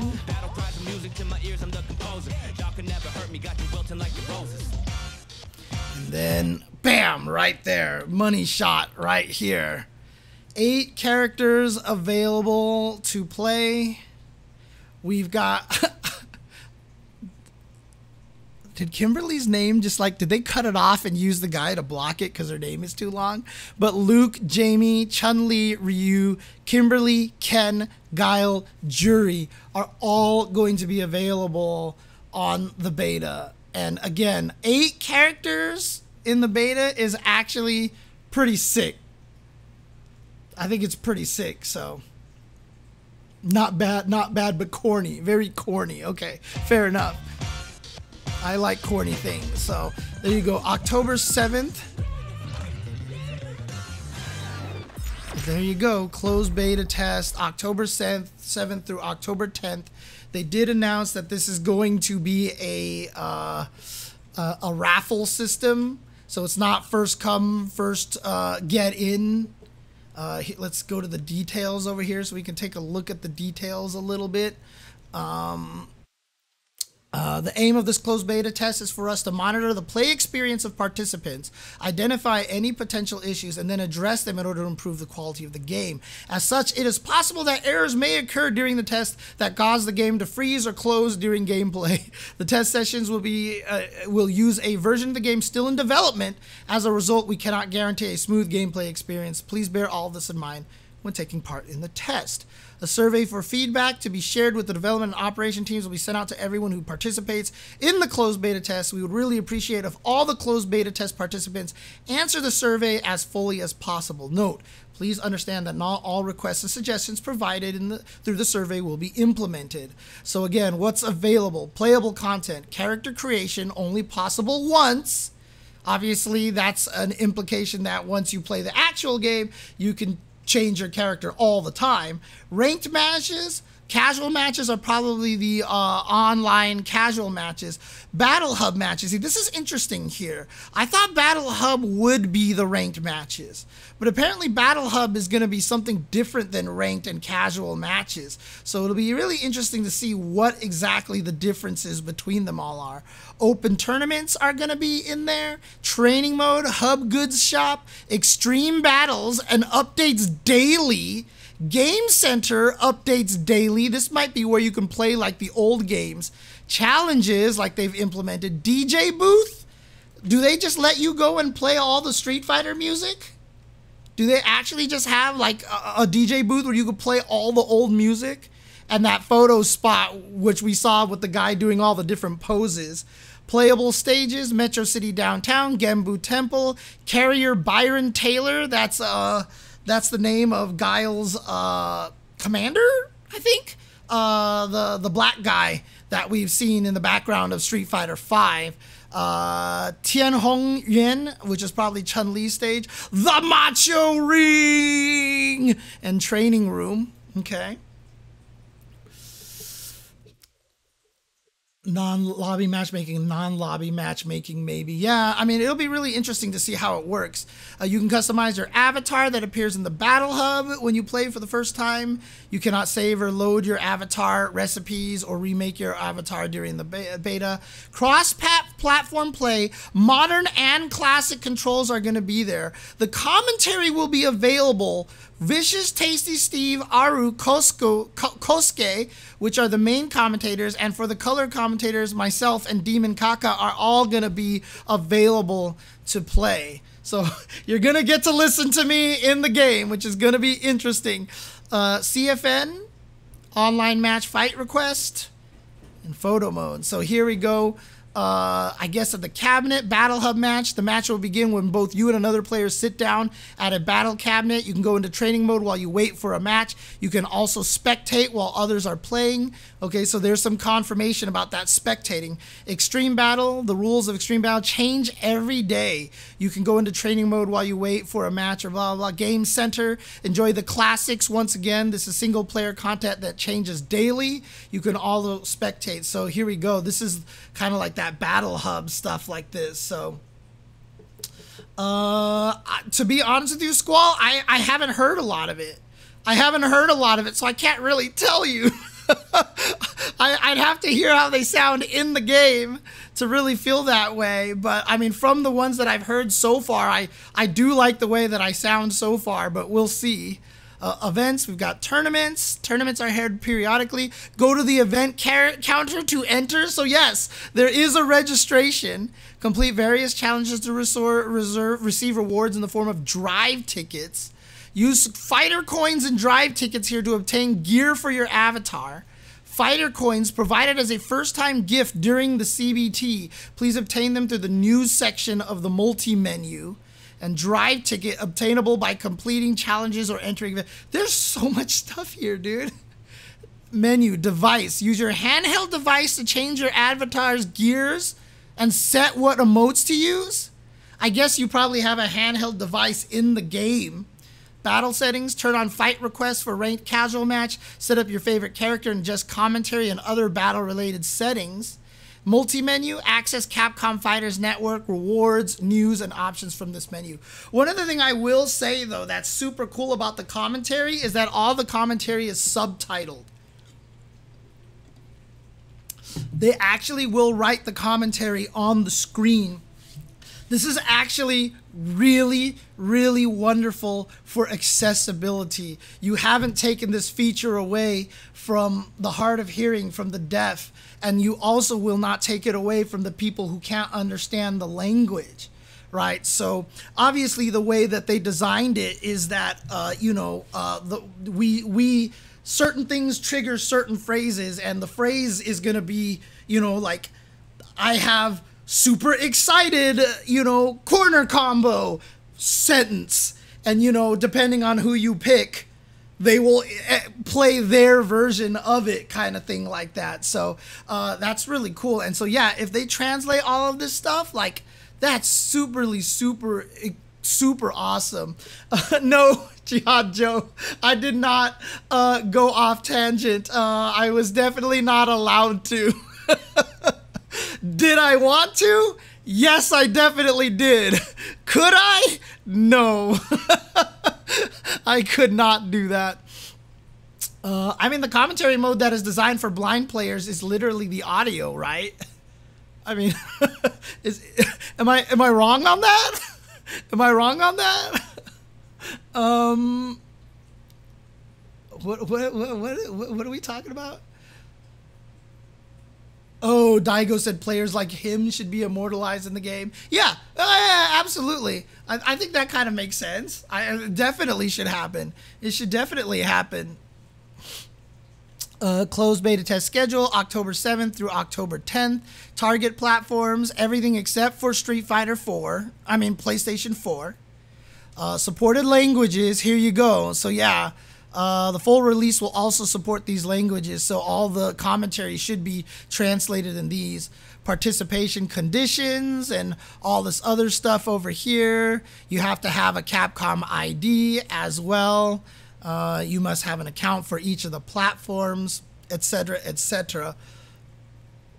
Everyone selected will special in-game title as a gift. This will become available. Oh, dang. So if you've got into the closed beta test, you also get a special thing. Man, that sucks. I'm still not going to apply. I'm not going to take anybody's slot. I'm not taking anybody's slot if I can't play it just to get a title. Okay, I'm not doing it. But again, this is more of a raffle, kind of like a raffle system. It's not going to be a first come, first serve thing. So I think they're kind of trying to do it kind of at random. So I think that's fair. I think that's fair. But here we go. This is, let's see, PlayStation blog stuff over here. Let's just take a glance at this PlayStation blog thing over here really quick. Just talking about these characters coming in here. For those of you who have actually read this whole entire thing, like, let's see, your first destination will be Buckler Security, located in Metro City. This company trains new recruits in security detail. Here, Luke will act as your coach as you sign up for the basic training course, and this is where your story begins. That's so cool. So it would be immersive single-player story mode, so it is very story mode. So, oh yeah, of course, I'm sure bigger streamers and pros will get their codes, but I mean, I'm sure they have a bunch of slots reserved for them. They're not going to be like taking it away from other people. That's just going to happen, right? I mean, we can't imagine that they wouldn't do that. It's just really stupid for them not to. I mean, a lot of these guys have already had a chance to play it, right? Like, Justin's been able to play the game already and stuff and stream videos on it. World Tour offers the most robust avatar creation feature. Okay. Several, you get your avatar's body type. Dude, the funniest video was they showed increasing the guy's head size, and as the head increased, the body shrank, and it was just like the most hilarious thing, dude. Then go into even more details. This is gonna be crazy being able to create this avatar, dude. You can also change your avatar's gear, so they always have the latest drip. Categories of headgear, upper body, lower gear, foot gear, gear sets. Different gear affects your strengths and stats? Whoa! So be on the... Whoa! Okay. Luke, call him Coach, will be your world tour guide as you begin your journey in Metro City. As you progress through the store, you'll meet masters who will take you under their wing and teach you their style and attacks. As your bond with them grows stronger. Oh, not Ken masters, just masters. You can also learn master actions, like a Shoryuken from Ryu, a spinning bird kick from Chun-Li. Use them to open a battle and you'll kick things off with an advantage, or some of them can even be used to destroy wooden boxes or barrels, or leap to a faraway platforms. Master actions, while convenient, do consume drive gauge, so always keep an eye on how much you have left in the tank. During your travels, you'll face a number of trials and challenges. You come across opportunities to prove yourself in street fights. Dude, in Metro City, long times you'll find familiar locations like names from Street Fighter universe as the city's signature landmarks. Make sure to explore around every corner. This part is like the freaking, the one that got me most hyped, dude. Like, this I want to see. I'm just going to run around and try to find all the references. We'll have more information in the future. Battle Hub. Take your avatar into the Battle Hub, where you can gather with other players to communicate through various means. Fighting Ground online features are also accessible in the Battle Hub. So Fighting Ground sounds like ranked and casuals and stuff like that. One Battle Hub can host up to 100 players at the same time. Nice. Players can use emotes or chat to communicate with each other. Of course, make sure you check the Hub Good Shop to show off your fashion when you're out on the floor. There are also a host of arcade cabinets that you will find in the Battle Hub. Take part in arcade-like Battle Hub matches on cabinets that are placed back to back. A match will begin when 2 players sit on both sides. Having audiences change everything and turns a mere fight. Oh, that's so cool. Spectator Battle Hub. Yeah. See, dude, getting crowds in the Battle Hub, getting crowds in the Battle Hub is going to be the coolest thing. Head over to the game center cabinets to play classic arcade games like Street Fighter 2 and Final Fight. Don't forget to check out various events that are ongoing or scheduled. Tournaments are held periodically in the Battle Hub. This would be a great time to turn on the commentary feature and get the feel of a real tournament.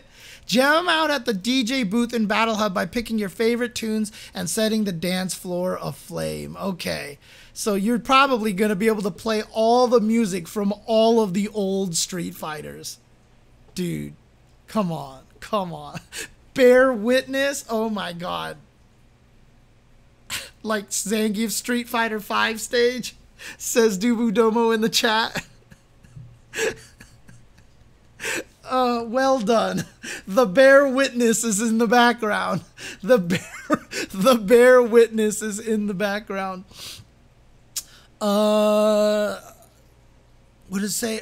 Someone said in here.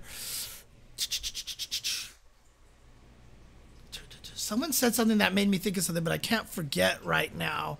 Oh, they'll probably do the arcade version of Final Fight. These games have ratings now, so who cares? 4 legendary characters join. So here's Ken. We'll read more about him in a little bit. Blanka, Dhalsim. Dhalsim, he's spewing fire out the side of his mouth while his foot is at his... What is he doing? What is happening? And then Honda. Turn up the volume to extreme. Each extreme battle contains a rule and a gimmick. A rule is the conditions that must be met to win the match. For example, you can set the rule to first to get 5 knockdowns to win. See, I told you. I hadn't read this yet. A gimmick, on the other hand, adds an extra element of delight. Examples are stampeding bulls that run through the level and deals damage, a Met from Mega Man that can shock you, and more wacky surprises that amp up the excitement. This is a mode for those who want something different from the usual fights. If you want to survive in the extreme, luck is every bit as important as technique. And again, this is really important. This is how you're going to get your casual friends to play fighting games with you, because it's not as serious. So when a lot of people, you know, when we talk about Smash Brothers and items and stuff, everybody that I knew played Smash with me with the free-for-all 4 players with items, because of this, because of the fact that you could grab a golden hammer and kill everybody and win. Like, we understand the idea of competition, but if the game is only competition and only serious competition, you don't get people to play your game, right? So, for example, that's why Mario Kart has all those dumb items and will never not have those dumb items. As much as I think the blue shell is one of the worst video game mechanics in the entire world ever created, it's not going anywhere, because that's the whole point, is that they're trying to make it so that there is this level that, you know, casual players can have fun with. And that's really, really important, I think. And shout outs to Tenderfoots. Thank you for the subscription. And so I think that extreme mode is going to be really cool, because now when you invite your friends over and you're like, hey, let's play fighting games, and be like, okay. And then you can sit here and play this. And now it's about getting knockdowns, which will teach your opponent which will teach people how to try to score knockdowns, etc., etc. It's just such a great shell. It's such a great idea. Dude, I turned and read the word shell on the chat, and that messed me up. But yeah, so more information about that. Here's the commentators. Kosuke Hiraiwa is a well-known esports caster who lends his expertise and professionalism. H.E. Demon Kakka is the lead singer of Japanese heavy metal band Seikima 2. While they will commentate your matches in Japanese, there will be accompanying English subtitles on the screen if they are selected. There you go. So that's the PlayStation blog information over here. Let's keep going up here. Artwork of Ken. So here we go. Extreme mode over here. Do they just have this? Yeah. So extreme battle. So this is where, you know, I saw a lot of very, very interesting things. So let's just watch this trailer once with audio. Ooh.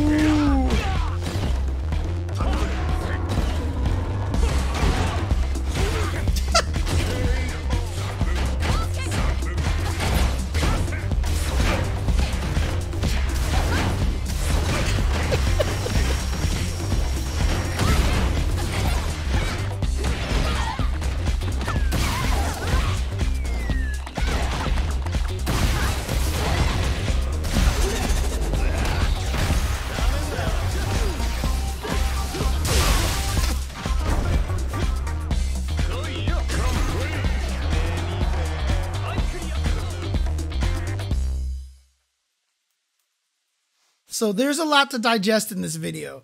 There's a lot to digest in this video. And the first thing here is look at the top of the screen. We've got knockdown count.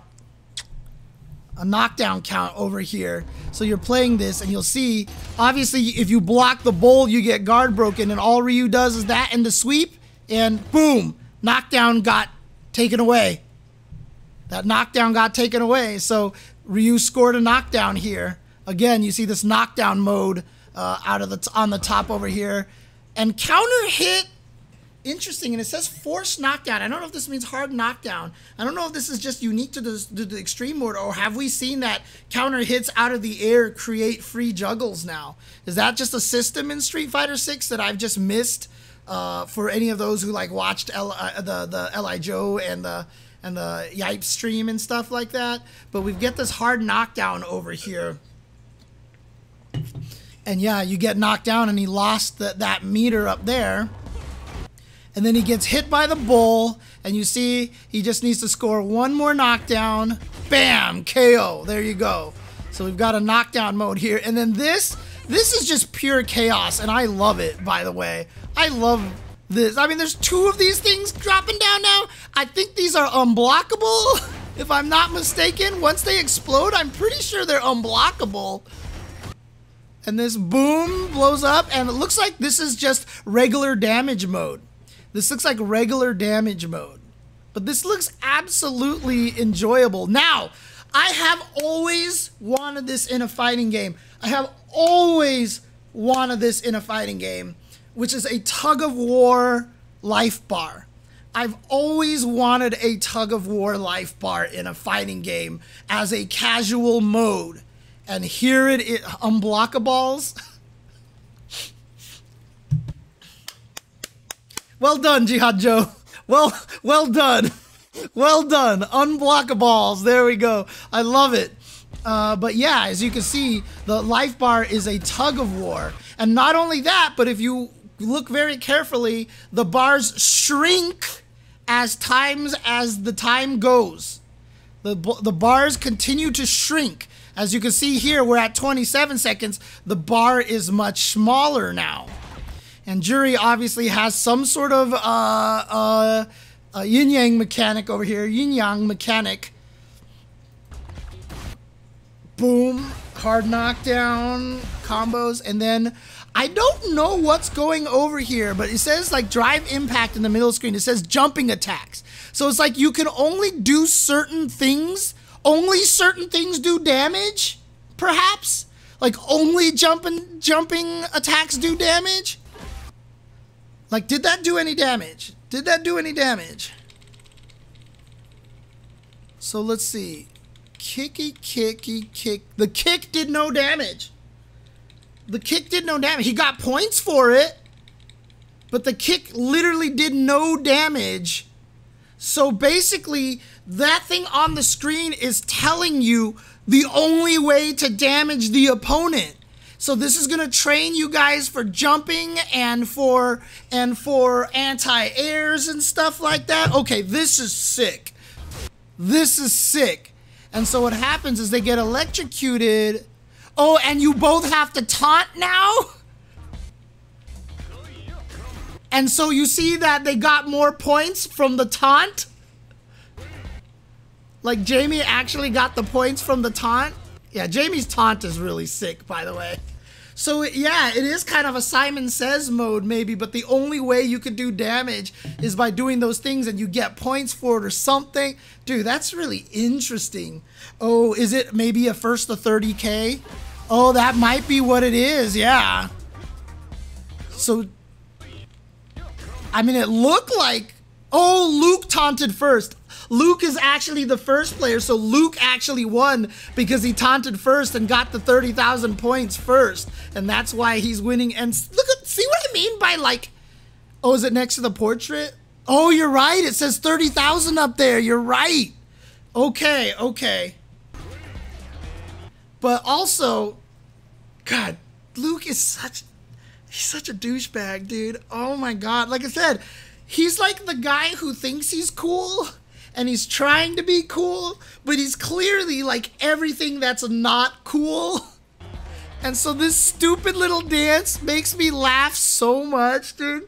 He's such like, he is like the biggest loser that is not aware that he's like, his theme song is Pretty Fly for a White Guy. Like that's literally his theme song is Offspring's Pretty Fly for a White Guy. Like that's perfectly designed for him, dude. Like, seriously.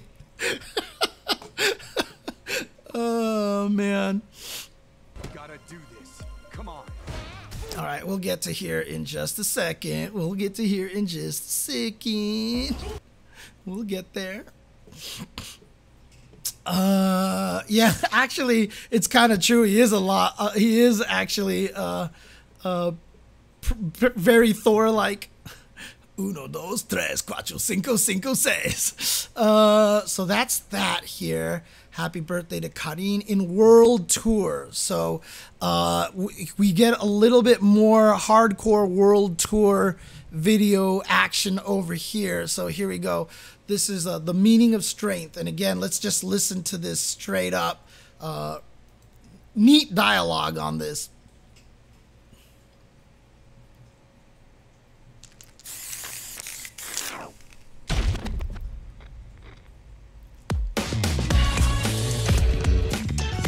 So I've been thinking about strength, man.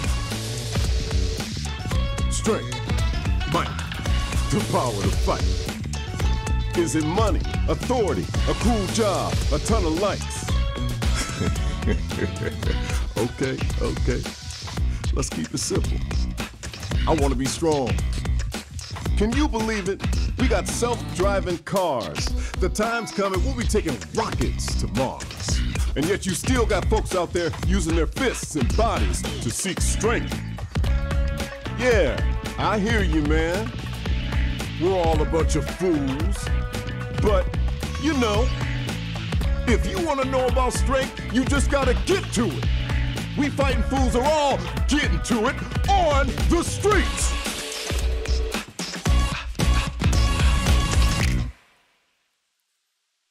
I mean, this is the World Tour opening movie. So I'm assuming the first time you jump into World Tour, you end up getting this little video playing over here. And it's so cool. Like, nicely done to these guys for doing this again. And, dude, like, the imagery of this whole thing is so nicely done. Dude, Cammy has pants, dude. She has pants for once. World Tour. So I've been thinking about strength, man. Strength. Luke. So we've got Luke in the house over here. I don't know what that says up there. Is that his name? Is that supposed to say Luke something? Or I don't even know what that says up there. Mike. And here we go, Kimberly. And again, this artwork is so sick. This artwork is just amazing. I believe her name is Marissa, as that's what this looks like it says. Marissa is the super buff chick that we have no idea anything about this guy. Oh, Luke Sullivan. That's what it is. Is it money? This is JP, right? This is the JP character. This is the character that's supposed to be the next point of Q and G, I believe. So it's supposed to be G and then Q, and now here's a JP here. So I don't know what the deal with his story is, but that's, I think, his name. And it's not even Mimi anymore, right? It's just a different name now. I don't know who this is. Which character is this one? This is, oh, yeah. So this is the Mimi character, which the actual name is Manon. Manon. M-A-N-O-N. Well, she looks a lot different than I kind of remember seeing from the leaks. Anyway, we don't talk about leaks here. So Manon here. And this part is interesting here. This part is actually something that Olaf noted. So you remember in the previous game, Blanka has been spending his whole entire time trying to write his image. That's why he created the Blanka-chan dolls, because what he wanted was for people to like him, right? So what, we have a ton of likes here. And then we transition over to Blanka. And Olaf was the one that pointed this out to me. This box looks kind of like a text box. Oh, check out the dollar bill too. Is it Oh, it's Dr. Light. Mike, the power to fight. Is it? Dude, that's Dr. Light. 100 Zenny, and Dr. Light is on the bill. Is it money? That's amazing. Authority, a cool job, a ton of likes. So this looks kind of like a text box. So this is what Olaf was pointing out. It's like a text box or a phone, right? Doesn't that look like the back of a phone case? Like that looks like the back, like, I mean, literally look at my phone case, right? I mean, like, it's the exact same thing. And then it says, and it's Blanka. Olaf's theory is that Blanka was so successful with the Blanka chants that he's actually now an influencer. That he's actually an influencer now. And, you know, he does run those tours in Brazil. And that's such an awesome, like, storyline arc for Blanka, is that he's turned himself into a lovable monster who's just like an online influencer. Like, that's actually kind of sick. If that's actually true. Okay. Let's keep it simple. Okay, Jamie. I want to be strong. Strong. Zangief. Oh, I can't wait for this character, man. Cannot wait for this character. I hope they give him a lot of really, really kind of disgusting new cool things. Yeah, it's true. He does have pants. Everybody's got pants.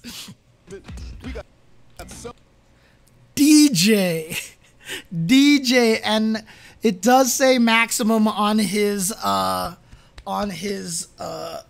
jewel over here.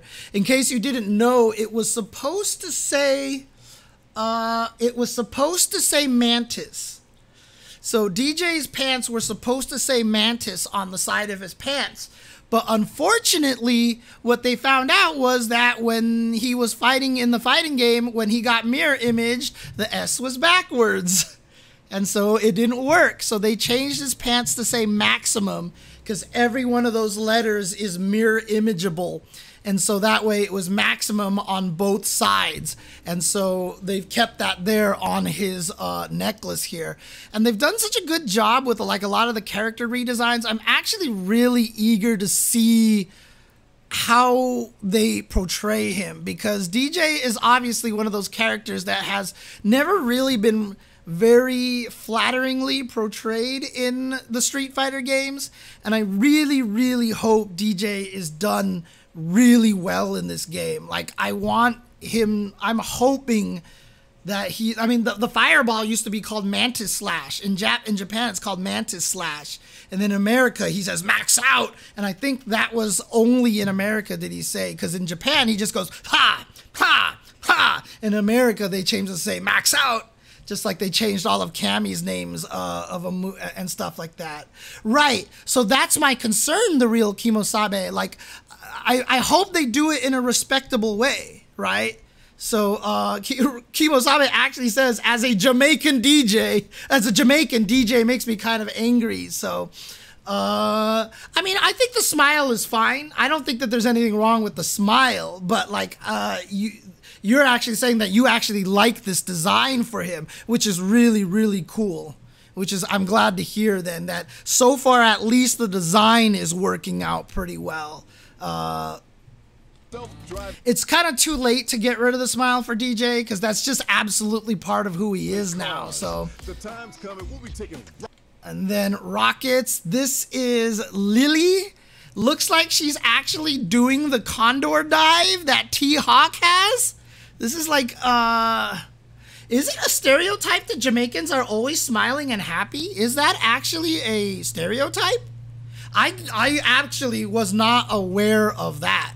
Yeah, she's holding a weapon. She's holding a weapon. We don't know if she's Mexican or if she's Native American, but she's part of T-Hawk's tribe, and T-Hawk has always been from Mexico. So he's probably Native American from living in Mexico is basically what it is. So it's not Tom Fuzz. It's like these weird, almost like boomerangy things or something like that. So It's an old 90s stereotype. Interesting. Oh, I see. That I was not aware of. So to be fair, I was not aware of that real Kimosabe. So that's actually kind of thank you for that little bit of education there on exactly how that works. I mean, on the history of that stereotype there. So to Mars, and then Guile, of course, looks sick, and then my girl Cammy with the short hair. She's done with the pigtails. She's got a jacket on, and yes, she is wearing pants. It's just such a sick design for Cammy. And I do like the fact that the more that she's existed, like at first in Street Fighter V, it was very weird that they got rid of her very anime look and definitely made her look more Caucasian. But I'm glad they're doing it, and they're leaning into it more here, that she's got the prominent nose. She's always had kind of like a prominent nose, even in Super Turbo, but it's just the way anime designs always worked. It wasn't quite there. But I really, dude, old Onyx, God, I hope they do some cool things with her. Please, like, please don't make her like Street Fighter V. Please don't make her like Street Fighter V. But I also love the cat paws. Thank you for the cat paws. Appreciate that. Appreciate that. Cammy and the cat paws. They did it for me, man. They did it for me. No, they didn't do it for me. She loves cats. She's always loved cats. But it's so cool that they even just put that in there, dude. And then Chun-Li. Again, I think Chun-Li looks beautiful in this game. I love the way Chun-Li looks in this game. I know some people don't like the way her face looks in the game, but I adore the way Chun-Li looks in this game.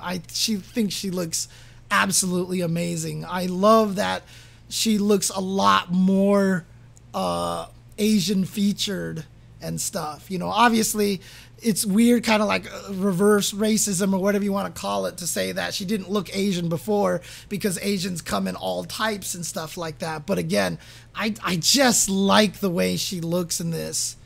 I mean, this is like, I really do just like the way she looks. So, and then I still think Ken looks awesome. I know, I don't know, like, I like this look. I like the bearded Ken look. Oh, man. Using their fit. And then Jury, like I've already said, I love absolutely insane Jury.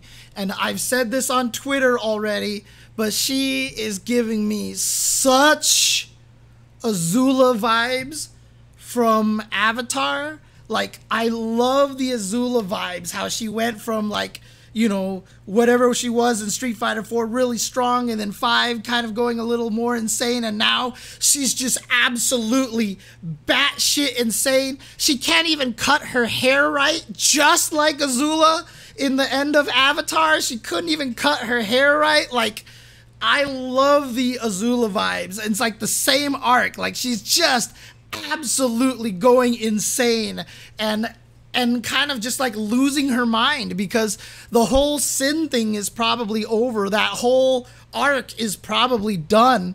So what's she doing now, right? I think she might just be bored. And so now she's just on her cell phone, memeing it up, eating lollipops, and just making fun of Chun-Li. Like, I really feel like she's just really just kind of like lost it. And that to me has actually made her more interesting than before. Dude, whoever's drawing all these pictures is ridiculous. This world tour opening movie artwork is just so sick, dude. That wind pose is the greatest thing ever. Honda, let's go. I like the hand prints all over, like the stamping hand prints with paint is such a nice touch for E Honda, dude. It's so good. And then Dhalsim, dude, what is he? Oh, he's blowing, like he's creating fire in his hand like this.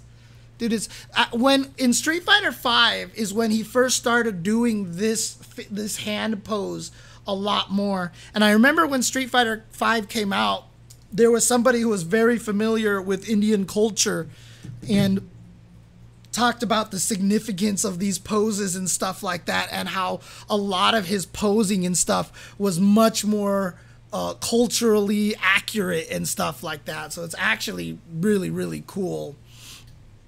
Yeah, a lot of people love the way this Dhalsim looks, honestly.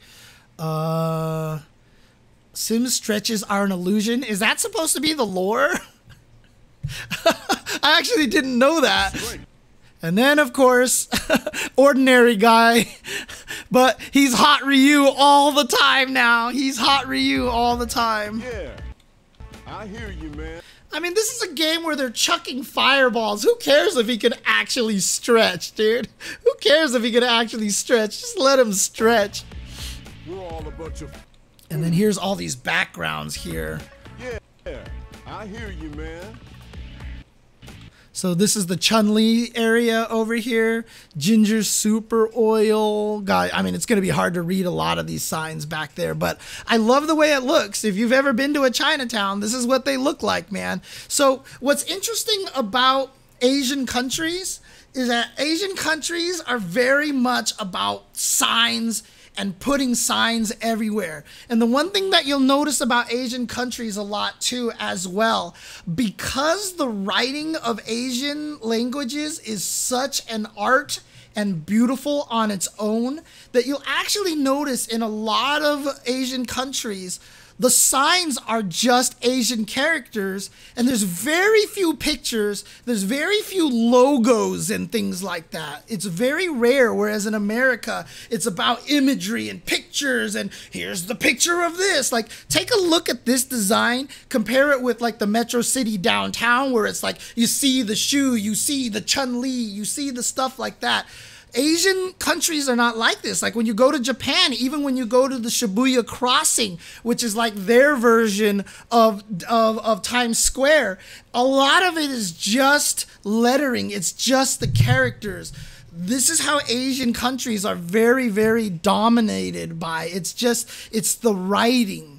And it's a very subtle cultural difference that I really, really admire and I really think is fascinating. And I don't think a lot of people talk about it, actually. But that's kind of how it works. Like I said, if you ever manage to go to Japan or China or Korea, you'll see a lot of it is actually just calligraphy. And so you see signs like this sign over here, like that's it. It's just the sign. It's just the name, but it's done in a calligraphic way, right? So it's really interesting, the difference between the cultures like that. It's really fascinating. Okay, so what was this one here? This is Maximum Bar. So this is DJ's background over here. So this is back to the beach. This is probably his Super Turbo stage here, done in a little bit different way. But yeah, that's really beautiful. The sunset is really beautiful over here. And then here we go, downtown Metro City. This is Metro City Times Square, whatever this is called here. You see the Hakan oil back here again, and a Luke thing over here, and other stuff over here. Clanora? I don't know what that is. I don't know what that means. But, you know. Here's the ring. Here's the ring stage here with the Street Fighter 6 logo. And also shout outs to the new Street Fighter 6 logo. Like they literally they went from like, if that first one wasn't a placeholder logo, if that was actually supposed to be the original logo, they went from like one of the most lazy logos to like one of the most I love the new Street Fighter 6 logo. I love the new Street Fighter 6 logo.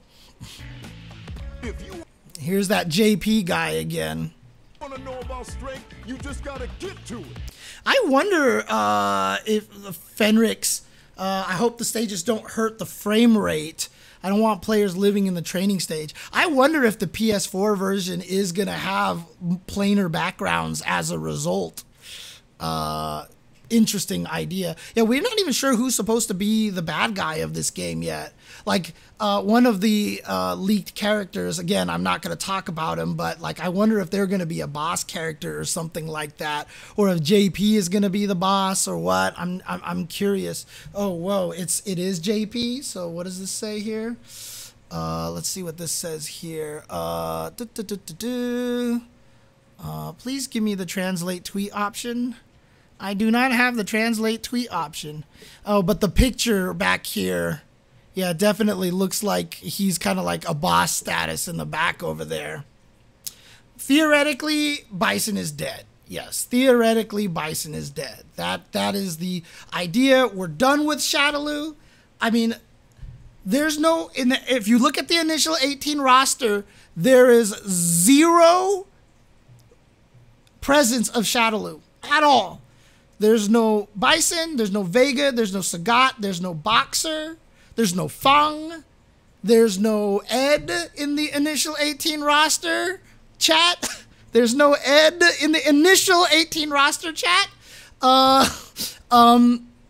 So we don't know if anybody from Shadaloo is actually showing up in the game. So we'll see. We'll see. All right, back to this thing over here. And here, this picture, I mean, look at this. But now, here's the, so this is the initial 18 right here, right? So we've got Blanka. This is Manon. I'm not sure how to pronounce that. Manon. Jamie, Cammy, Jury, who can't cut her own hair, Zangief, Guile. I love that Ryu is facing the wrong way. David referenced this. I was trying to find a GIF for it so I could post it, but it took me too long because animated GIFs are impossible on the phone. Totally reminds me of Daigo in the Guilty Gear, where he looked at everybody and forgot to do the esports pose. Ryu is not even facing the right way. This is JP back here. This is Marissa. This is Luke, Ken, E. Honda, Kimberly, Chun-Li, DJ, Dhalsim, and Lily. So again, I don't know if you would. I'm not sure if it would be more pronounced like Lily, because if that would be a more Spanish pronunciation. You wouldn't say Lily; it would be Lily. So I wonder if that's actually how you would pronounce their names. Again, I'm kind of a stickler for that. I'm even mostly calling Karin most of the time now, because that's actually how her name is supposed to be pronounced. When I'm doing commentating, I'll say Karen just because it's easier and it's less distracting. But when I'm talking about the character outside or even in between matches, you'll notice that I do this on commentary, and I do it on purpose. You don't realize that we think about these things all the time, but whenever I commentate her in the match, I'm like, because Karen's roundhouse is really good, or, oh man, you got that Karen's crouching medium kick, blah, blah, blah. Then in between matches, I'll be like, I wonder if he's going to play Karin. I wonder if he's going to, like, I intentionally do that because I want to pronounce her name correctly. I even say Yin and Yang instead of Yun and Yang, right? I don't actually say Yun and Yang. I say Yin and Yang. The only names that I actually still don't pronounce correctly are Junie and Julie. I know they're supposed to be Huni and Huli, but like, I just doesn't sound right. Dude, it just, Chun-Li. If I really wanted to pronounce it right, it would be Chun-Li. It wouldn't actually be Chun-Li. Chun-Li is the way that it's pronounced in Japanese. But in Chinese, her name is actually Chun-Li, which means beautiful spring, is what it means. Spring as in the season. Chun-Li is her name, and that's kind of the way that the accents would go as well. She means beautiful spring, like lovely spring weather, basically, is what Chun-Li's name actually means. So, Chun-Li, yeah. But there you go. That's the roster here, dude. Like, God, this art is so sick. Like, they just all look so amazing. I actually like the fact that Cammy looks older, not even outside of the hair. There's just something about the demeanor and stuff like that that looks older, so, yeah. Fighting fools are all getting to it on the streets. On the streets. Dude, they're putting so much work into this, right, Tiny Text? It's crazy. And again, the Street Fighter 6 logo, The fact that they made it a hexagon with the VI here on the right side. Oh, God. And, you know, connected it with the orange spray paint lines. Chef's kiss. Chef's kiss. These are like my favorite kind of logos. My favorite kind of logos are the ones that have like hidden imagery in there, or like it represents something, or it has a reference to something like that. And I love that. I love that so much. So, does it have a glove look? I'm trying to figure out how it looks like a glove right now. Someone's gonna have to point that out to me. So, FedEx logo is a good one. Yeah, example like that as well. Yeah. I mean, one of my favorite logos is there's a Spartan Golf logo. Spartan Golf logo. This is one of my favorite logos in the world. I love this logo to death. I mean, just look at this logo, dude. How sick is that, dude? Like, this is clearly one of my favorite logos, dude. I love this. I love this logo so much, dude. Anyways, back to Twitter over here, World Tour. So that's the end of that over here. TGS get day 2 pictures here. Ken selection screen over here. Ken art.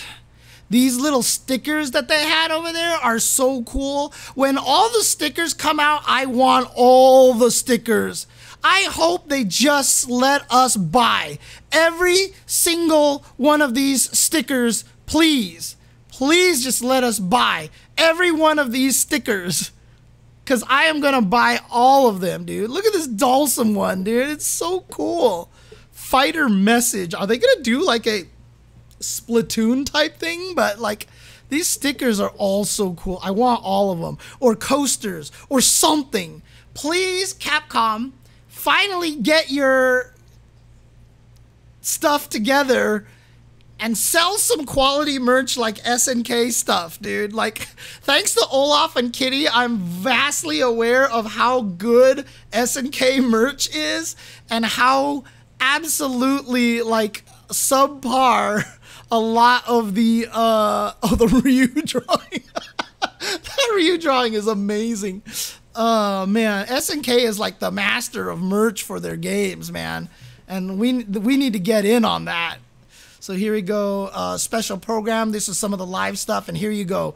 Ken here, been holding on to this one. So Ken pictures here, and as we see here, in fact, let's just go straight to the site here and read about him. Former U.S. national champion and ex-VP of the Masters Foundation. Accusations of orchestrating a criminal plot have forced Ken to abandon his family and business and go into hiding. So he didn't become a bum because he was like trying to keep fighting and become like Ryu, and he didn't get divorced, or she didn't take the wife and kids. He literally basically had to run away because he's been orchestrating a criminal. Someone framed him for something. And I wonder if this will be one of the main plots of the game, is that this will be one of the main plots here. Maybe JP has something to do with it or something like that. Right, yeah, a lot of people in the chat are talking about JP. So it'd be really interesting to see what the heck? Oh, I see. I accidentally dragged an image here. But again, you know, oh, the video isn't here. Okay. But yeah, so here he is over here. Voice, David, yeah, and All right, so let's go back over here, see some more pictures. But more importantly than the pictures, I know they have a Ken video. Don't they have a Ken video somewhere? Is it not uploaded here? Maybe it's on their Twitter. Maybe it's all on their Twitter. So let's just keep going here. So new Ken artwork. Hungry Clicker, of course. If Hungry Clicker draws your characters, you retweet that right away. So here's that opening video again. So good. This was the training mode video. That's right. So do they have the training mode video here? Oh, they don't have the training mode video uploaded to their YouTube. Because it should be newest over here. They don't have the training mode. Yeah, he already made a Cammy. I definitely saw that one already. So, look at this. This is sick. Simple training settings. Combo practice, anti-air practice. Offensive pressure practice. Throw escape practice. Standard CPU battle. Standard CPU battle is in training mode. Fighting the computer is in training mode. With punish practice, drive impact defense practice, the frame meter and you. Like, this is cool. Oh, no, Renato, trust me, he does not. Hungry Clicker draws that stuff super fast. Screen display settings is just gonna be like, do this to the HUD, probably resolution on PCs, etc. So, right, very clearly labeled here. Ryu will randomly switch between neutral jumps and forward jumps attacks. Practice intercepting the forward jump attack with anti-air of your own. Additionally, enabling recording slots 4 through 6 will add a horizontal movement. So there's like 3 recordings and you have to stop him, and you can turn on 3 more recordings and he will do other stuff. Enabling recording slots 4 and 6 will add horizontal movement and a forward dash into throw mix-up to Ryu's moveset, forcing you to focus on both the air and the ground. Applying this preset will overwrite Ryu's recording slots. This is sick. I've been programming this myself manually all day. In Street Fighter V training mode, they actually have this for you. Now, obviously, the way they have it set up, it will overwrite whatever you've recorded in there. Who the fuck cares? Because this is awesome, dude. This is amazing. This is what we've needed forever. This is what we've needed forever.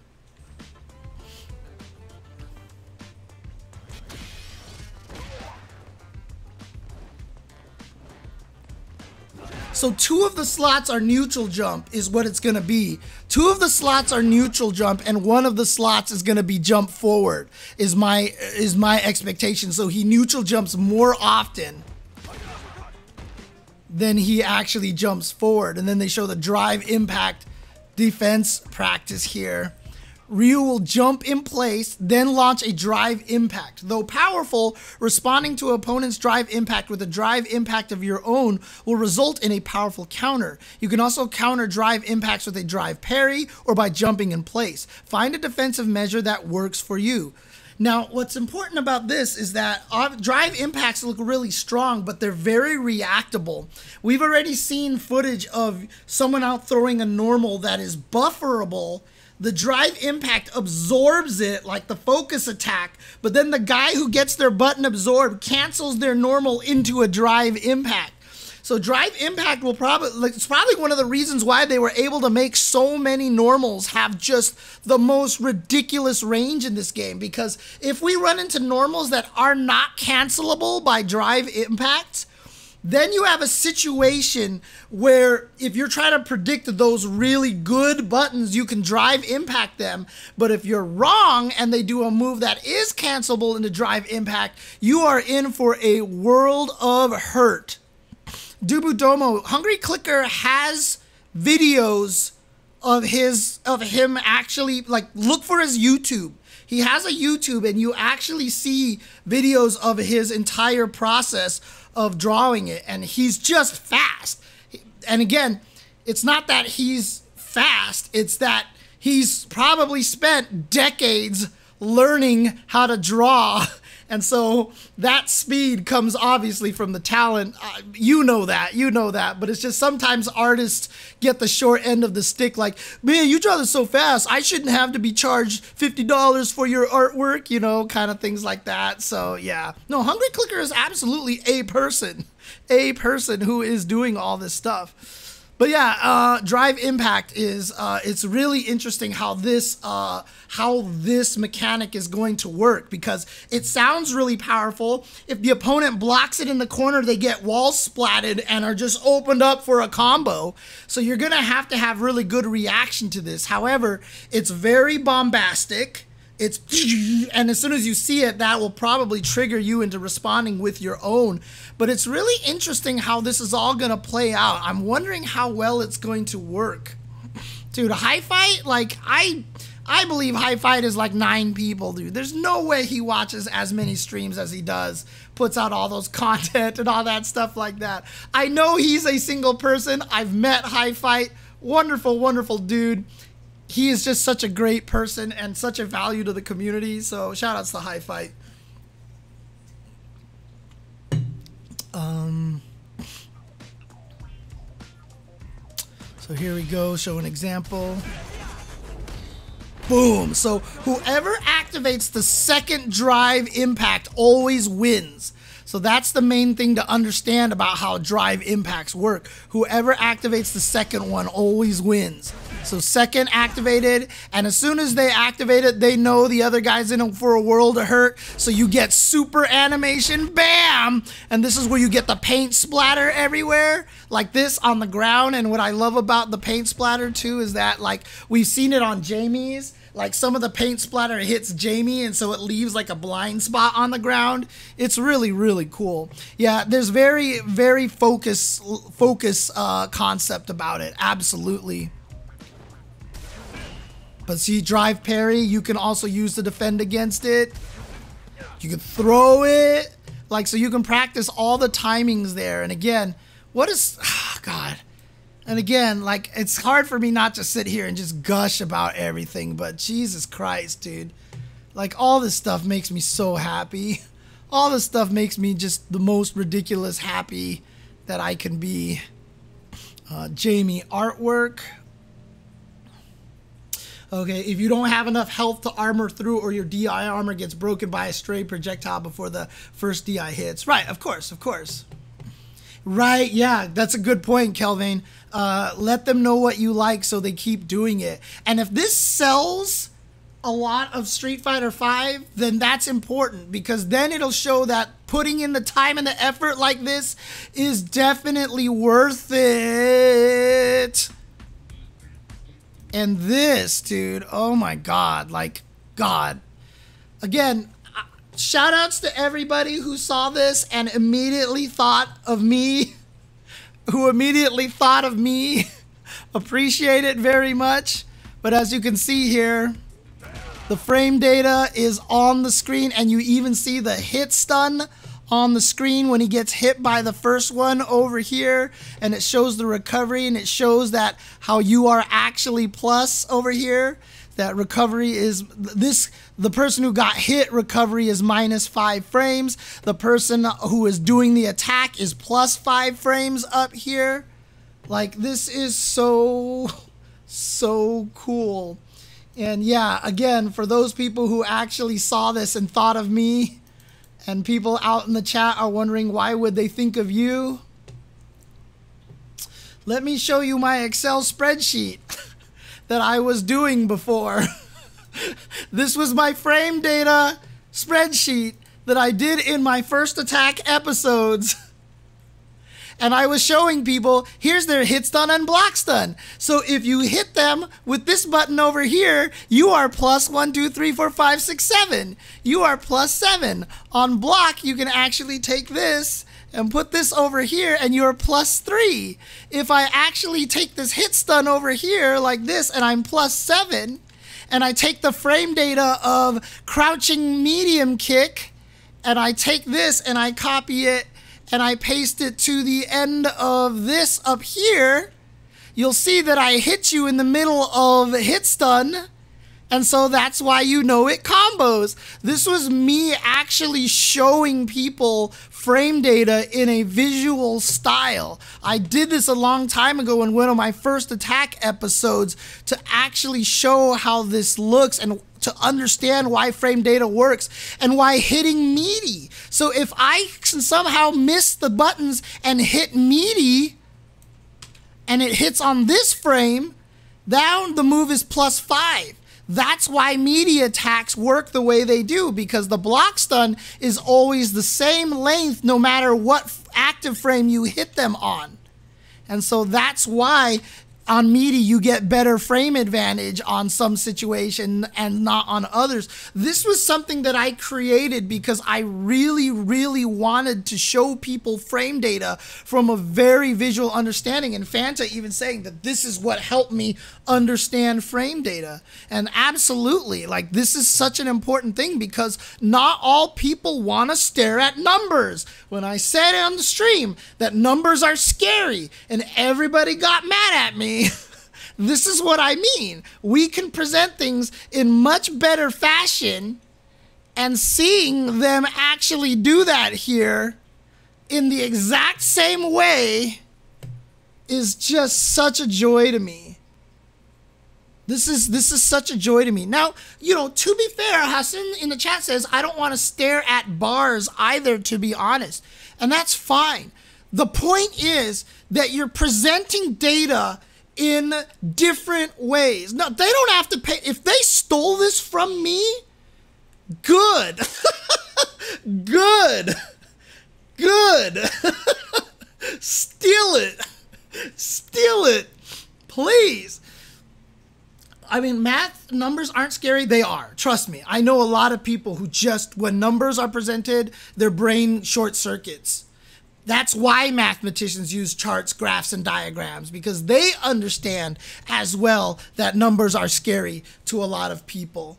And but again, like, very similar to what I'm doing here, they even show the startup total is 19, there's 5 active frames and 16 recovery frames here. They wrote down what the hit stun here is at 26 frames. Like, this is just fantastic. And again, even if you don't want to stare at bars or numbers, you've presented it in a way for different brains to absorb it. And this is what I was talking about when everybody yelled at me on Twitter when I said, I don't just want straight numbers in our games for frame data. I said, absolutely, frame data needs to exist, but we need to figure out a way to present it in a way that's processable.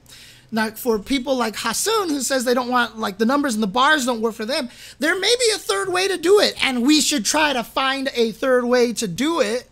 But the whole point is that we need to present it in all the different ways possible so that scientists and numbers people can just look at the numbers and it all makes sense. There are going to be people who are going to look at these numbers and go, these numbers make more sense to me than the bars. And then there are going to be the visual people who are going to look at this and go, oh my God, this is what frame data is. Oh, right? And that's the important thing. We need to present it in every fashion possible for people. And I think that this is important. And again, this should be the standard going forward until we find a better way. No, Jinxed Ellie. And I'm not saying that because you're wrong. I'm saying is this should be the standard going forward, including when we find a better way. Because better for one person is not better for everybody. If we can find a different way, put them all in. Put them all in. That is the key right there. Let people learn the way they learn. Numbers do not teach everybody. There are people who play Street Fighter V, and Street Fighter V is the first fighting game that makes sense to them because they can look at the frame data and go, oh, it's their turn. Oh, it's my turn. And then the game is all about the game telling you whose turn it is. There's definitely, yeah, sorry, Jinx Deli, I didn't mean to call you out like that, but you know what I mean. You know what I mean. So I'm adding to what you're saying. But again, that's the idea, right? Is that scientists, there's players who have learned Street Fighter V and played their first fighting game ever because the numbers make sense to them. No other fighting game has been that hardcore numbers before, and this is like the first one that is, and it's opened up fighting games to a whole new audience. There are people out there who Street Fighter V makes so much sense to them because of that. And there's nothing wrong with that. It's just, like I said, that's the reason why I say that game is the most different Street Fighter out of all of them, because it is the one that you do play most scientifically. But that is a good thing. We've opened fighting games up to different people. And so that will bring them into other games and stuff. And, you know, once you get to the highest levels of Street Fighter V, it becomes about heart anyway. It'll get to that point where it's about heart and it's not about frame data anymore. So we've lured people into a fighting game through numbers, and then they learn what fighting games are at the highest level. And so if we give everybody the ability to learn fighting games the way they can learn fighting games, that's how we're going to get more people in. And that's really, really important. I hate fighting game docs that just show you notations and no visible presentation, even though I can read them. I've showed you my CVS2 combo fact, right? Like, let's go to my CVS2 combo fact. Again, I said this in another one of my videos, but I've been preaching this shit my entire life. I have been preaching this concept my entire life. People think that I'm like growing old and senile and stupid, or I'm trying to be like friendly to this or whatever, when I was talking about the, let's see, where is it? Systems guide. Here it is. Highest rated, oh no, here it is. There it is. Let me see. Here we go. This is my CVS2 combo fact over here. Hi, Nathan. This is where I talk about what roles do. And then here's your roll data. Here's your roll frame data right here. I tell you that Akuma's roll is fully invincible for 22 frames. It's invincible high for 1 frame, and then 4 frames of recovery, 27 full frames. Here's the roll distance. It's long. This ones are medium, etc., etc. Here's your numbers. Here's your numbers, right? Not everybody likes this shit. You know what I took the time to do? I drew all the rolls out in a chart, ASCII chart. Here's the roll distance in ASCII chart over here.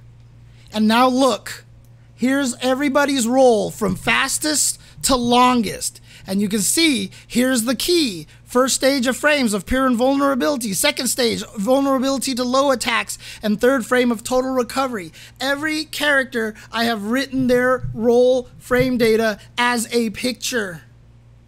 Every one of them I wrote as a picture for everybody to see how the rolls look. Because there are people who are going to look at this and go, oh, that's sick, Chang. Oh, look, why is Cammy's roll so long? And da-da-da-da. And you look at this, and here's the frame count up here. I even put the frame count up here. So if you're like over here, but the total frames are over here. Like, I have been doing this for goddamn years, okay? I have been of this mentality of letting you decide how you want to learn the fighting game the way you want to learn the fighting game. You can go by numbers or you can go by visual.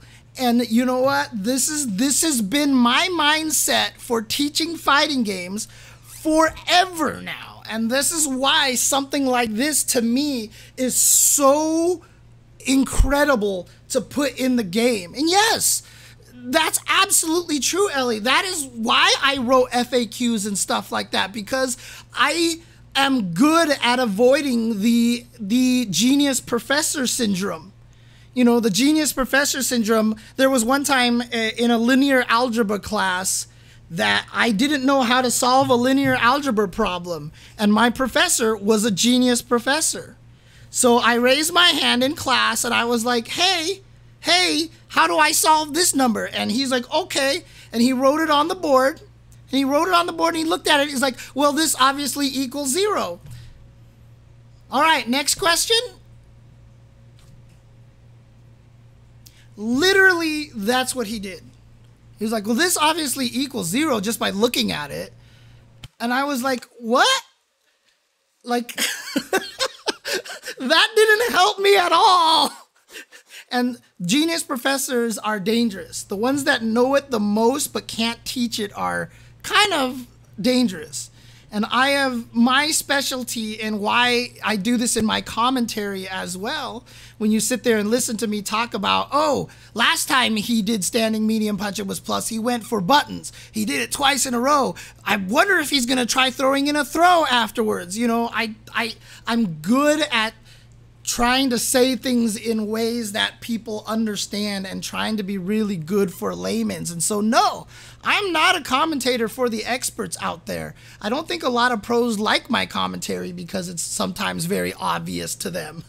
But, like, I think it's actually really important. So, honestly, that's just how I am. And so this right here, sorry for the random soapbox here, but this is so important to me. This is so important to me. And look at this. They even figure out, so the reason why I never created a full spreadsheet is because some moves take forever and the spreadsheet would end up becoming like 19 screens long. And they even figured out an interesting way to do this here in that they wrap it around a little bit on the knockdown and you can see that it erases the previous bar. So they just keep looping the bar over and over and over again. And it's a really, really interesting design idea here. Not necessarily the cleanest, might be a little awkward. Sorry, Nathan's blocking my microphone. Might be a little awkward, but still very, very cool. I like that. Oh, I failed that class so badly.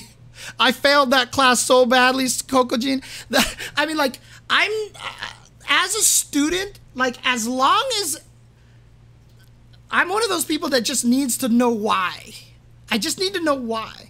There was one class that one of my friends, also a fighting game player, one of the puzzle fighter players that I talked about on commentary recently, we were in the same stats class, and he realized that the professor put the answers to all of the homework on his website for when people finished the homework, they could check after they got their homework back.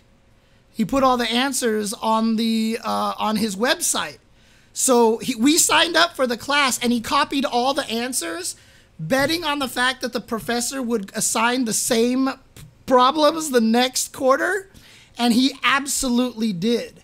He absolutely did, and this is for a statistics class, and I don't do statistics very well. So I had all the answers to the homework. So as I did the homework, and every time I got the wrong answer, I would go back and try to figure out why. And I would see the mistake that I did. And let me tell you something. I aced the fuck out of that class. I did so well in that class because they gave me the answers and I could figure out where my mistakes were. And dude, like, people learn differently, man. People learn differently. Man, this is just, that's honestly the way. Oh, wow, you are a mathematics teacher. Okay. But again, people learn differently. That's how I learned. And, you know, that's kind of what, like, I like about fighting games, having frame data in the game. It's like kind of giving you the answers. And I think that's really important. Oh, even after the dash, do you see that? Do you see how it, like, tacked on the dash in here? So, like, throw him, recovery. The dash is blue. And he's actually +1 after the dash. So if Ryu, oh, he's -1. He's -1. So if Ryu throws and dashes, he's -1. That's so cool. That's so cool. Yeah, I aced a physics test because I memorized all the formulas. I didn't know what any of the formulas did. I just memorized literally the formulas and what each letter in the formula stood for. I then went to every problem and I wrote, like, if it said force, the force was this, I just wrote F equals this, and I wrote down every number. I plugged them into all the formulas until I got one letter on one side, and I wrote the answer down, aced the test. I still don't know anything about physics. I still know nothing about physics, man. Memorization is garbage. Understanding is important. Anyway, sidetracks here from the training mode. Again, I love this. I absolutely love this. Love this, love this, love this. Let's see here. Learned. Oh, I haven't seen this one yet. I think I just missed this one. Whoa, what is this? Set the usage of reversals after recovering from a knockdown. Enable a light punch, normal throw. Whoa. Wake up reversal. You can set multiple. You can choose normals. Oh my god, you can choose the special moves? Which version of it? Overdrive version? You can delay the frames on it? Oh my god.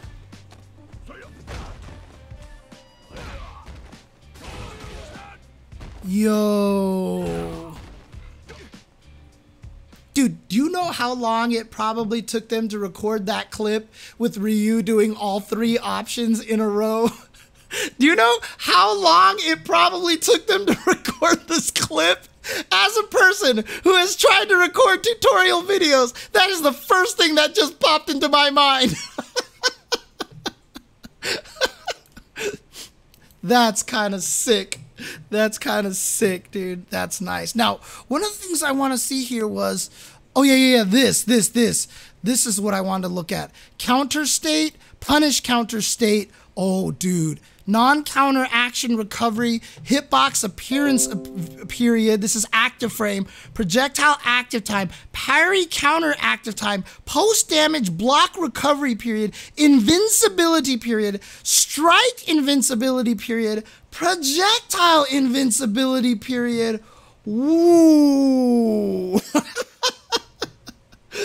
This is where it loses you, huh, Kelvin? I mean, I'd be more than happy to explain a lot of this stuff to you. A frame is the smallest unit of time used by the game, with a single frame being 1/60th of a second. Not according to Arturo. The frame meter shows how much time characters' actions take to perform, with each notch on the meter representing a single frame. Startup, the time between the start of a move and when it can connect. Total, the time between the start of a move and its end. Recovery, the difference in time between you and your opponent can act after landing a move. So this is the plus, this is on block, on hit. If the number is positive, it means you can act before your opponent can. Well, it's not necessary to memorize any of these values to enjoy the game. Knowing which moves have fast startup or allow you to act before your opponent. God, thank you for that sentence. Thank you for that sentence. Dude, while it's not necessary to memorize any of these values to enjoy the game, knowing which moves have fast startup or allow you to act before your opponent after they block will undoubtedly prove advantageous in combat. That's really, really, really helpful. Yeah, there is a lot of danger on this one, Renato, for colorblind people.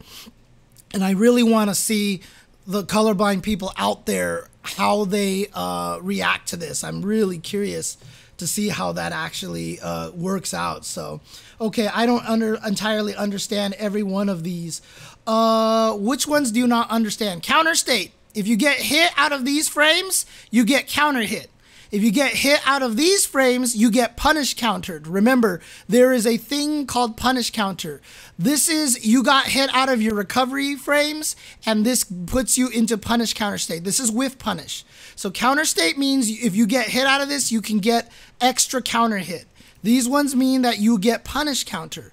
Non-counter action recovery, which means that there are probably certain moves that after they miss, if you hit them out of these frames, you don't get any counter hit at all. You don't get any counter hit. Hitbox appearance period, active frames, projectile active time. It'll show you how active the projectile is. Parry counter active time. When I activate a parry, or if I do a drive impact, it'll list the frames in purple that you can absorb moves. Post-damage block recovery period. This is just when your move is recovering, as we've seen from the previous video. Invincibility period. EX moves will show this when you just can't be hit at all. Strike invincibility period means you can still get hit by throws and projectiles. Projectile invincibility period means you can still get hit by moves and by throws, but you can go through projectiles, etc., etc. So the 3 blue bar stands for 3 frames to punish up here. No, it doesn't necessarily mean that you have 3 frames to punish. And again, so let's go back to the video here. Again, let's take a look at this video here. So what we look at this, if we go at frame data here, we've got green, red, and dark blue. Remember, there are 3 states of every move: startup, active, and recovery. That's basically what this is saying. So basically, the green here, if you get hit out of the startup of your move, that is a counter state. So counter state is basically startup. If you get hit out of this, you get a counter hit. That's how it works in Street Fighter V. That's how it works in Street Fighter 4. If you get hit during the startup of your move, it's a counter hit. The red up here is the hitbox appearance, the active frames. So here are the active frames here. Why is startup not a counter hit state? Startup is a counter hit state. Counter state. Counter state is green. So this is counter state right here. It's all green. Right? It's all green here. And then red is the active frames. So the light green, you're talking about this right here, these blue frames right here. These are light blue frames over here. This is not startup here. So this one right here, these look blue to me. I don't know if it looks green to you. They look blue to me. But basically, some moves will have some startup frames that do not count as counter hit state. Some moves are just going to be programmed. Yes, and we just talked about that, Hobo Joe, that we're going to have to see how this works for colorblind people. It is definitely going to be bad for colorblind people. But as you can see here, as the opponent is getting hit, they trigger a yellow meter here because that's the hit stun. So their hit stun here or block stun is going to be listed in yellow. Post damage / block recovery period. And that's how that's basically what it shows right here. Oh, the dash is light blue. So there you go. Perfect. So there are some movement options that you commit to that will be non-counter hit like that. So there you go. The dash is something that you're committed to. That's the frame data of the dash. But if you get hit out of it, it doesn't trigger a counter hit. That's basically what it is. That's basically what it is. So what's the yellow bar below? So again, if you look at this, player 1 is on top, player 2 is on the bottom, as indicated over here on the right. This is the frame data of player 1. The bottom bar is the frame data of player 2. So if I hit you, this is all Ryu stuff. And notice that this bar doesn't start doing anything until Luke gets hit. So Luke presents the yellow bar down here. He's hit, and if you can see here, it says that Ryu is +5. And if you count the bars here, 1, 2, 3, 4, 5, that means Luke reeled 5 frames longer than Ryu's rocket punch here recovered. And so that means if Ryu has a move that's faster than 5 frames or faster, he can combo off of it. See, that's how it works. So player 1, player 2. Dude, I really, right, Mach and Exel? I will explain the whole damn thing to everybody. Yeah, so most moves are going to be counterable on startup. And if you played Street Fighter 4 and Street Fighter 5, that is absolutely the case. When moves are in startup, they create counter hits. You'll also notice that in old games like Street Fighter 4, you never, ever, ever, ever got a counter hit on trade. Because when you get to 2 people hitting, they've both left their startup and they've both got into their active frames. So if you look over here, with Ryu's bar over here, the only way you can trade is if you both get into your active frames. That is why if you see that if 2 people hit each other on a trade, it's never a counter hit. Even in Street Fighter V, if 2 people trade, it's never a counter hit. You'll notice that. That is a system built into Street Fighter V. That is not true of every fighting game, but for Street Fighter 4 and 5, that is the case. I'm guessing for Street Fighter 6, going to be the similar case here. But because you've reached your active frame, it is no longer counter hit state. And so that's why trades never result in a counter hit. That's the interesting thing. Yeah, actually, I'll probably do a YouTube video on this. It's probably a really good idea here. I mean, they do put frame data in the replays for Street Fighter V already, but they do it in the numbers box. If they add this to the replay in Street Fighter 6, I wouldn't be surprised. The UI is here already. They did something similar to Street Fighter 5. Like, if this isn't in Street Fighter 6 in the replays, I would be surprised. I would actually be surprised. So we saw this mocap video here for Jamie. Again, you can find all these things on Street Fighter site. Dude, look at this World Tour customization showing all the characters you can create. Really, really cool here. You'll face a number of trials. What stage is this? Like, this looks like it's a reference for something. Yeah, so you understand why replays are hard, right, Hobo Joe? Why rewinding in replays is very, very difficult in these fighting games. Remember, when you're watching a replay in a fighting game, it is not a movie. It is not a... Oh, this is the Bison stage, I think. This is the Bison stage, isn't it? The Sodom Bison stage. Yeah, this might be Sodom Bison stage. But again, the reason why replays are hard to rewind and fast forward in, you're right, because it's a video. It's not a video. It saves inputs, and it's just replaying it and hope that it plays exactly the same. And so it has to rewind to current saved states. So when you rewind it, it rewinds it in chunks and stays like that.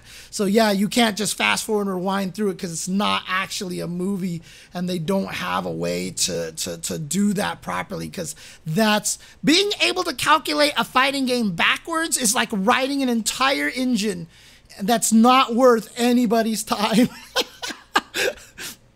This looks, I swear this looks like a throwback to KOF, you know, like the under the freeway bridge here, like they're doing the very famous KOF 98 stage here. That's what this looks like to me.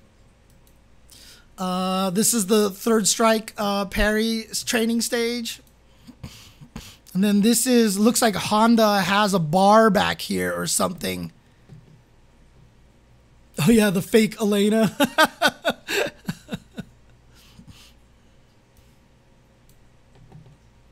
Oh yeah, no problem, Hobo Joe, no problem. So here's more stuff. Here's Hager Stadium. Here's yeah, this is the sumo house, because yeah, there's Honda on the side over here. I missed him last time. And then, oh, this is that train stage. Yeah, so there's that train over there. So the first time was in daytime. This time is in nighttime. And then here's the pier that you can fight on over here with, I think, is that where Ken's boat is? Yeah, Ken's boat is back there, it looks like. Oh, that one actually is Ken's boat, I think. So Ken's boat is back there. Let's see, what else do we have here? Talking about them coming in here. Happy birthday, Elena.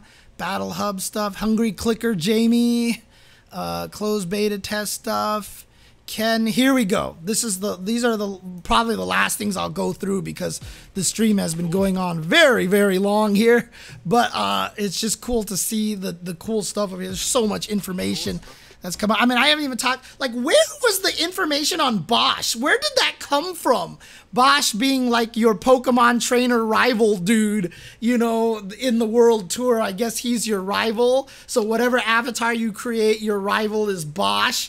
And I don't even know, I don't even see where they were, so it was at TGS. Okay, okay.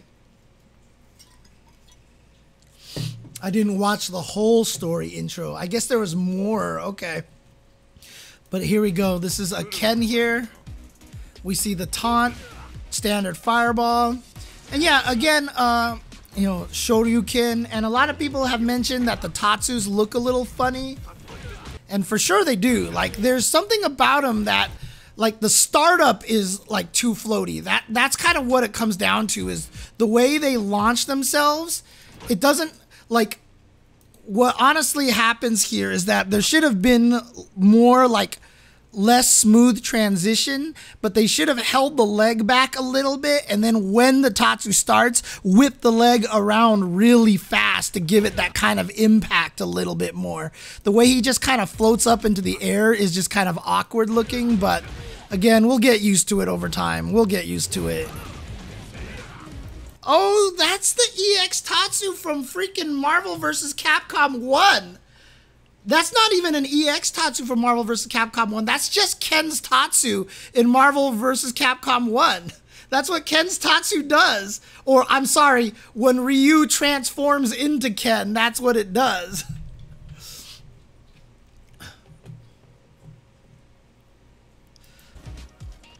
Now, this is the interesting part here. So he's got a low option, I'm guessing, and an overhead option. I'm guessing the low option is probably a true block string. So basically, you block low the entire time. That's probably going to be safe on block as well. But then Ken can also fish for the overhead option that you have to react to and stand and block, basically, to keep yourself safe. And then that's probably the frame trap option, right? Oh, you know what? The low one maybe is not a true block string. Maybe there is the ability for you to actually attack in between those. So this might not be a true frame, might not be a true block string. So someone can mash DP in between or something like that. And maybe this one is the true block string version here that keeps him safe or something. I don't know. We'll see. I could have the light and the medium versions backwards if it is the light and medium version. That's kind of the guess right here. And again, Makinek Soul says, I'm always scared of Ken. Hate to see him so strong. You know what the beautiful thing about this is? I'm feeling that way about every character right now. And that's a good sign. Like, I saw Kimberly's set and I was like, Kimberly is crazy. And then I saw Blanka and you're like, Blanka's insane. Oh, thank you, Guhak, for that. I'll look at that. I'll look at that in a second. I'll look at that in a second. If I need that link again, I'll ask you again, Guhak, in just a little bit. And so here's the EX one, which is just a combo ender for damage, it looks like. And then he has this crazy cool new move that's replaced his little flippy kick, his V-Skill 2 and the CVS 2 tumble kick. He has this kick. But what's cool about that is that on combo, it's a side switch, which is really neat. So it has a hit on the way up, bap, bap, side switch, unless that's just a different version. Unless he has different versions of this move. Like, for example, this one doesn't hit on the way up, maybe. We don't know, he wasn't close enough. But it hits, and then boom, here it hits, and then he gets a ground bounce side switch. So he has the ability to get himself out of the corner on good hits and stuff like that.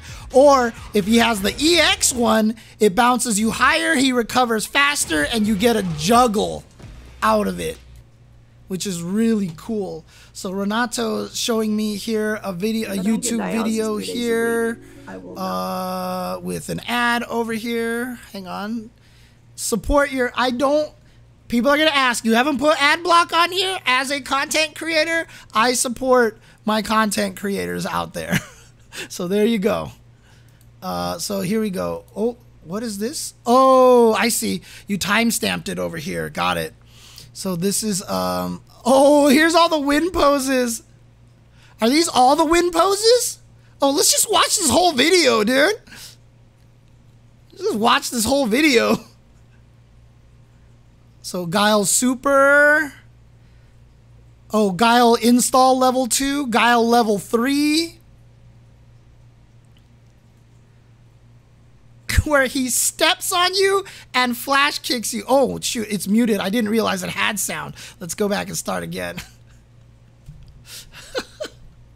Sorry.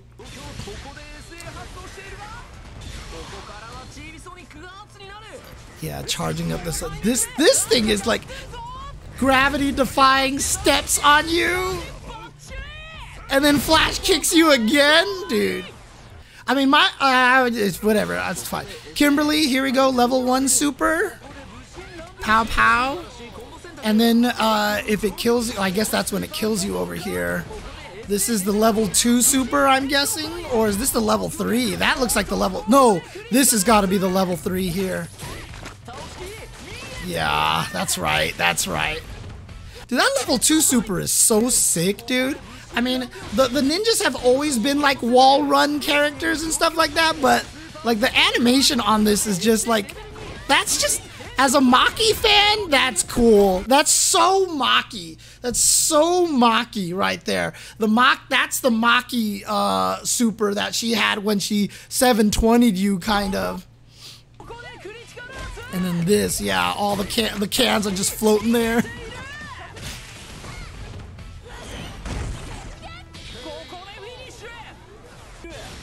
Then here we go, Jury, boom, level 1 super. Level 2 super. Install, it's the Feng Shui engine, okay. It's the Feng Shui engine there.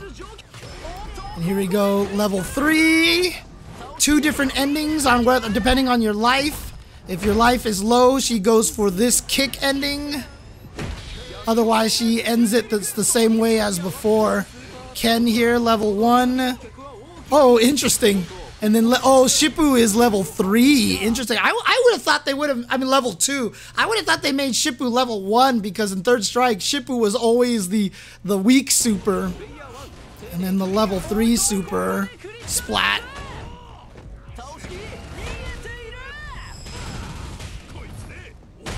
And he probably adds that punch only if he's in critical state.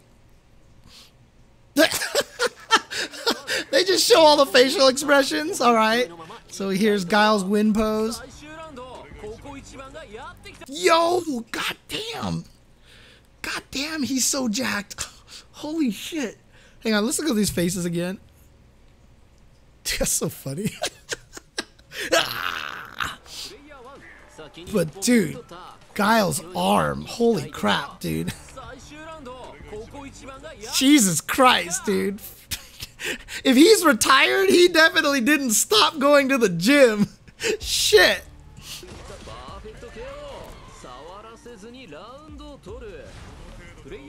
Oh shit. Yo, Guile is flexing? That's like the most like flexy, show-offy thing that I've ever seen Guile do outside of combing his hair. Yo.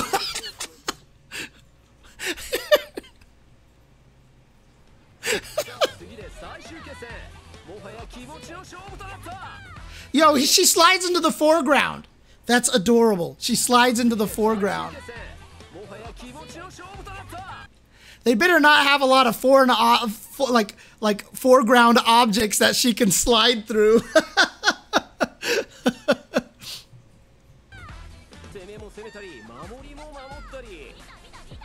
She's the best. I like the other Kimberly's just like, man, god damn it. Ah. Like, oh, I can't believe I lost. Ah.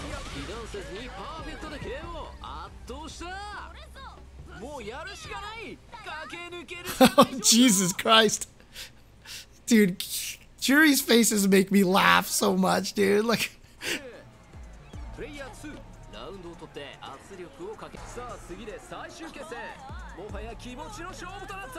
oh, that's a sick win pose. That's nice. And then, best win pose ever.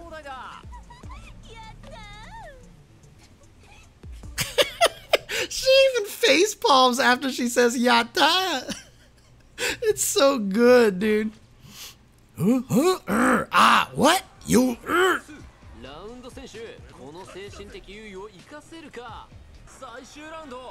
Yeah, Soul Calibur 2. Yeah, oh, they used to make noise in Soul Calibur 2, Viperus.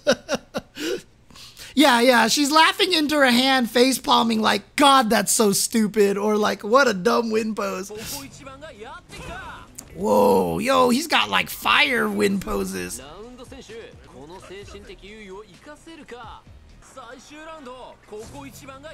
Kick fire, dude. Oh, so cool.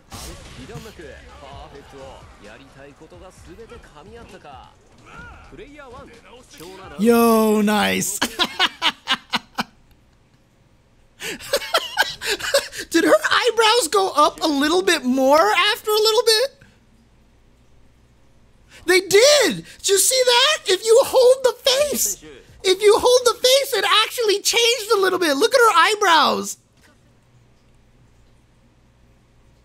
Dude, they actually moved up a little bit more. Is it pressure sensitive? I don't know, dude. That was amazing. She just does the win pose. That's funny. Ryu, no faces. That seems appropriate. Dude, that would have been hilarious if Ryu just couldn't actually change his face. Like you just hit all the directions and it doesn't change. That actually would be amazing. I don't know if it's a bug because it works. It works. Like, see? Like, it actually looks like she goes, huh? Huh? Like, like she adds to the concern. Like, I think it looks right. His eyes just twitch. Like, I would love for video games to do more goofy things like that. You know, like, just as a joke, like, Ryu just can't change his face because he's so stoic.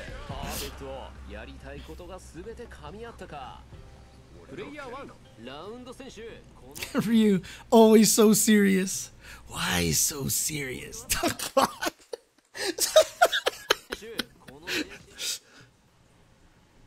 Like, Luke is one of those people that, like, I feel like I've met this guy in real life. Like, I feel like we all know this guy. At some point in time, we've all met Luke before, dude.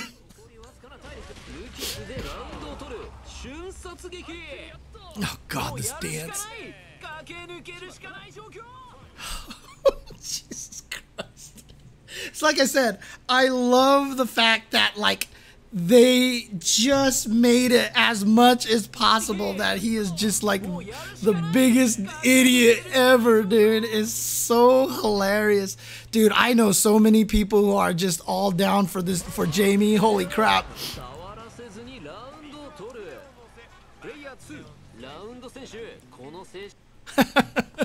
There you go. Thank you, Ronaldo, for that. That was awesome. Did you download? Awesome video right there. All right, so that's Ken. And then they just released a Blanka over here. Yeah, here's Blanka. Now, they don't have a link to his character page here. We've seen all the Ken memes. Where was the Ken post over here? There was the Ken post over here. Holy crap, it was way back over there. Wow, they talked about Ken a long time ago. Jesus Christ, it's right here. Yeah, so here it is. Here's Ken. So then if we go to characters, we can go to Blanka. Let's take a look at Blanka here. So, a kind-hearted defender of nature, Blanka has become an adventure tour guide. Confident his intimate knowledge of the jungle will serve as a springboard to fame and a comfortable life for his beloved mother. Oh my God, thank you. Thank you for referring to his mother. Thank you. God, is she anywhere in any of these backgrounds, or does she show up anywhere? She had better show up somewhere, dude. I need Blanka's mom to show up somewhere, dude. I need Blanka's mom to show up somewhere. She's more on the left, huh? Okay. Like I said, I really hope Blanka speaks some Portuguese. I think that would be so cool if he actually spoke some Portuguese because he grew up in Brazil. But Blanka, dude, here's the craziest thing about Blanka, dude. I don't think he's a charge character anymore. I don't think he's a charge character anymore. And that is terrifying because he's trying to be more human. He's trying to gain more popularity. Oh, his mom is in the stage here. Oh yeah, you're right. Oh, snap. That's funny. Oh my God. That's amazing. Oh man. Dude, is that his taunt, dude? Because that's an amazing taunt. And like, he literally just has all these Blanka chans on his belt. Like, you can see the Blanka chan is literally just hanging on over here, dude. They're all just sitting there. But look at that. He was just standing there and then he Blanka balls. It's like a half circle forward motion because he walks backwards for half a second and then he Blanka balls. So it seems like that it's just a half circle or something like that. Yeah, and then look, he's just standing there. And then he does the rainbow roll. Rainbow roll.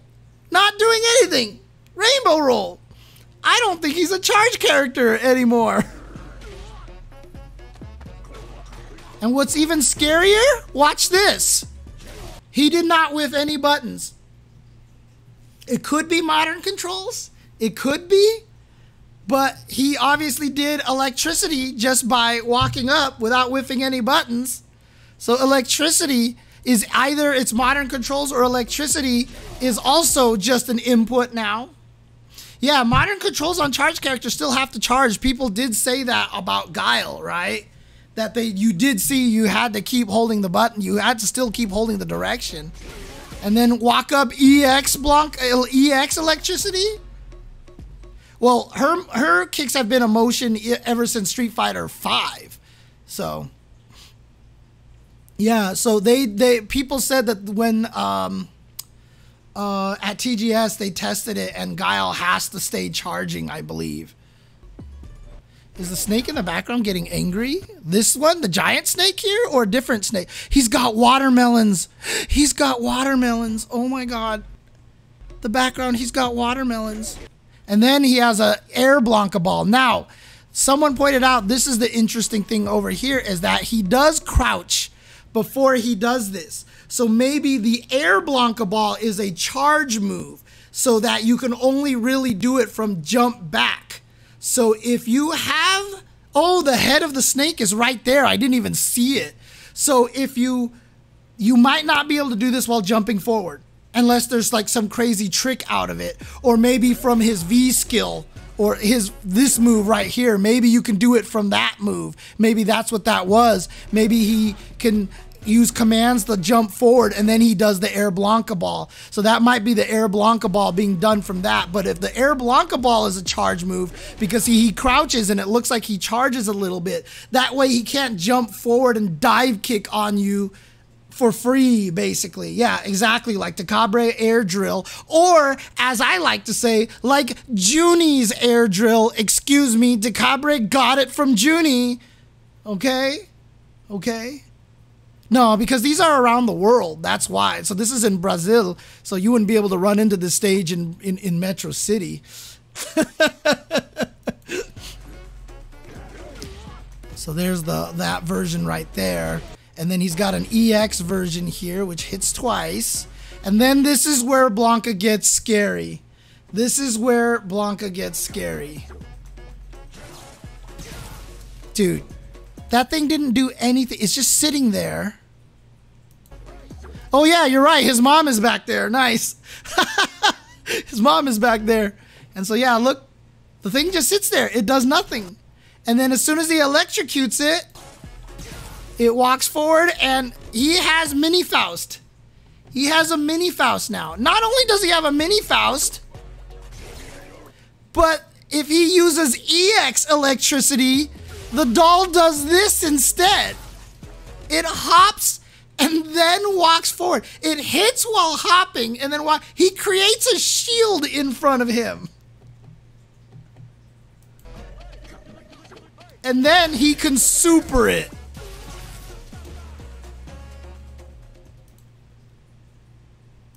Dude, this thing is so crazy.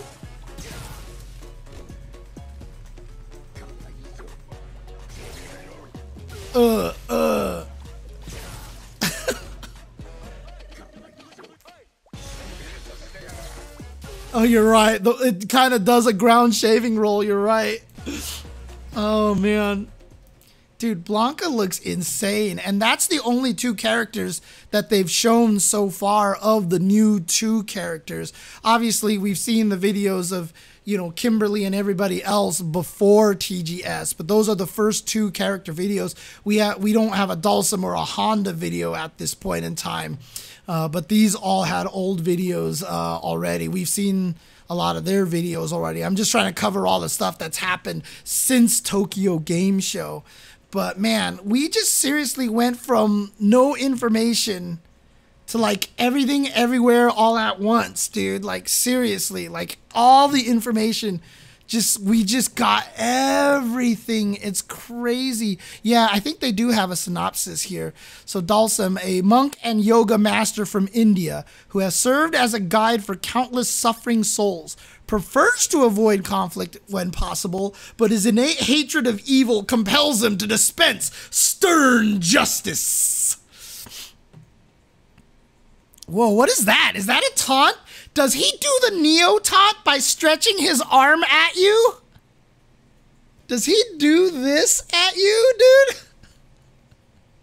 Oh my god. And there's that heavy kick, dude. Jesus. Heavy kick back to being the diagonal one. Yoga flame, yoga blast going up.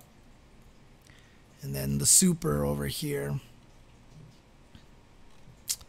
And then, of course, Honda, a sumo wrestler looking to bring the sport worldwide. Honda has the skills of a yokozuna, but his constant globetrotting has prevented his promotion.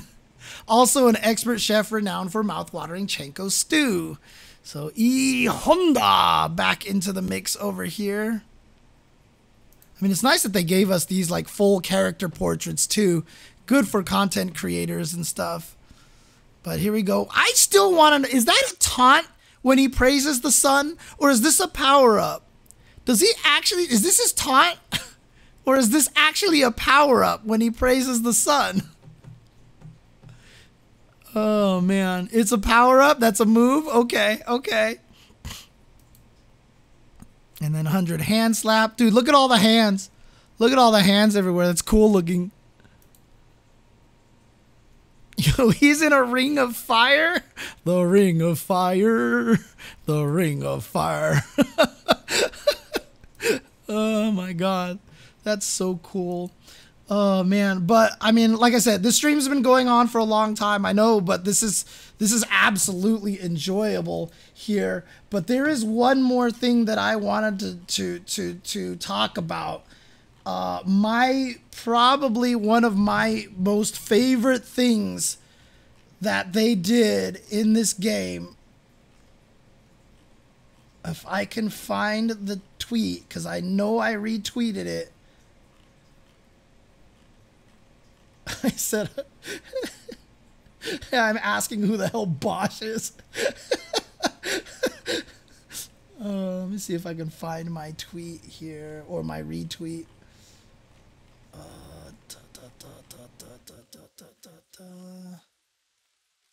Where was this? No, this is too long ago. This had to have been a while ago.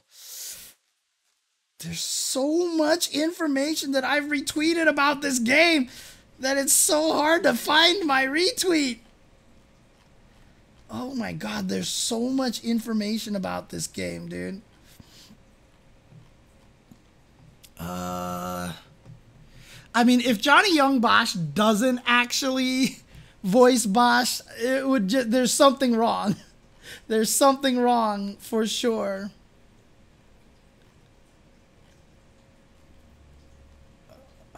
God, where is it? Can I actually do a search here?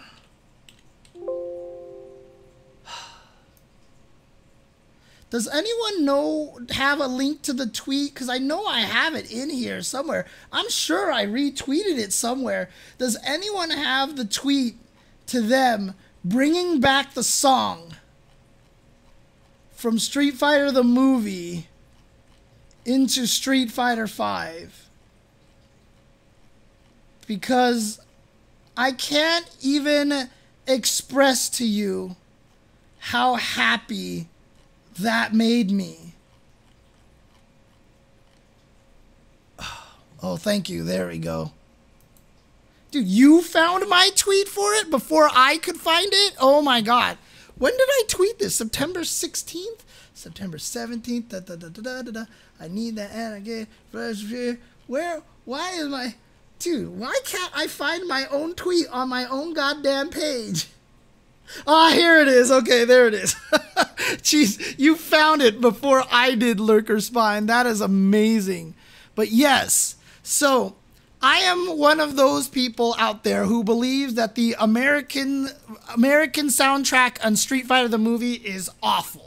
Because I love the Japanese soundtrack to the Street Fighter 2 anime movie so much. And one of the reasons why is this song is one of my favorite songs like ever. I love this song to death. The chord progression, the mood, the kind of weird like sadness that it invokes. But like the hype, but the sadness, like, I don't know, it's, dude,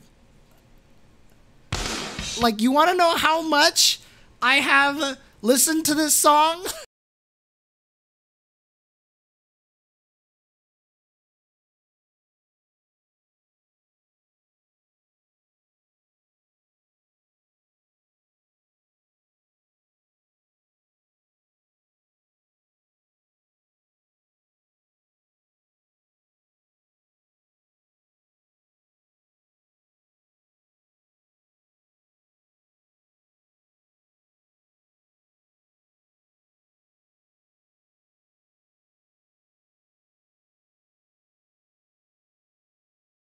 At one point memorized this entire song, even though it's in a language that I don't know.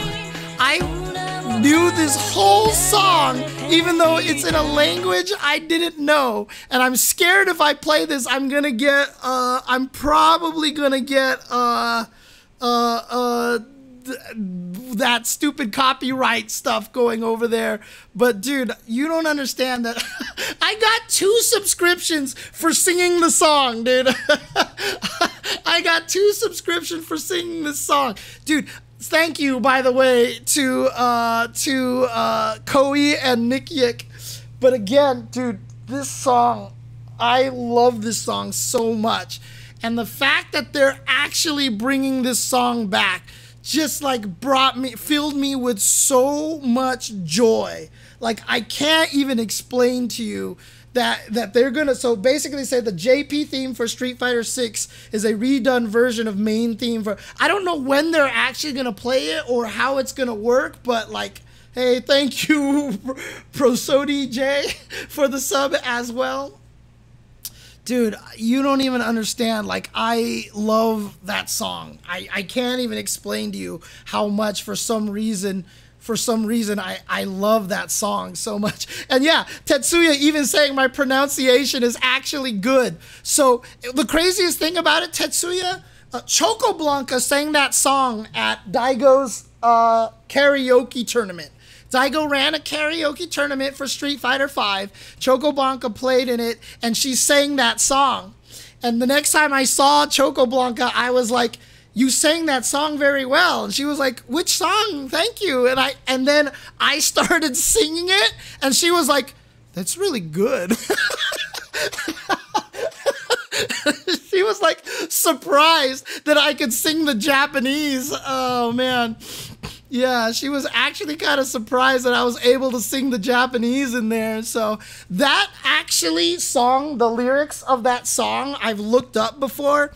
And it's the reason why I understand the romanization of Japanese so well, is using that song. Why, you know, you have to do senpu kyak with 2 U's, but kyak has a U, but you don't really pronounce the U, right? So like when you say tatsumaki senpu kyak, you don't actually say tatsu, you say tats. Like there's a syllable afterwards, but you don't actually say tatsu. It's tatsumaki senpu kyak. Right? Like those kind of things, like I learned it all from studying the lyrics of that song, dude.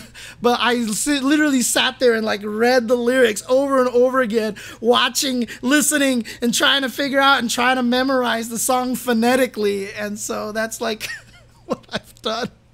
But again, you know, without spending another 7,000 years on this, dude, I love that song so much. It's like one of my favorite, like all-time favorite songs. Like it just hits me emotionally in a way that like, and then when they play the instrumental version of the movie, and that's why I like it so much better when they play the instrumental version when Ryu and Ken are fighting Bison. Like the way the song sounds paired with Ken struggling and trying to gain control of himself again. Like I said, there's a certain kind of like minor key sadness that pervades through the song, even though it's hype. And so when Ken is like actually struggling and trying to regain his power and he's like stumbling and you hear this theme in the background, it's just like, I get like so emotional about it, dude. Like it's so good. And so yeah, like I've loved this song for a long time, and the fact that they actually have brought this song back it's so cool, dude. It's so cool. Oh man, I wonder if that's actually canon, Silas. It'd be interesting. I wonder if that's actually canon. I don't think that movie is canon, but regardless, that's what it is. Any case, is there anything else that anybody feels like I should be mentioning that I should talk about here on the stream? But honestly, like, is Super Kokojin Japanese? I don't know what he's saying over here. I should see what the translations that he's saying over here. We don't know anything about DLC characters yet, Smelly Beetle. We don't know yet. Dude, I will do karaoke any day of the... I've done karaoke streams before. You guys don't even understand how much I'm just obsessed with singing all the time. So, yeah, let me just see the trailer with Bosch. Let's go ahead and look at that too. Let's take a look at that before we leave.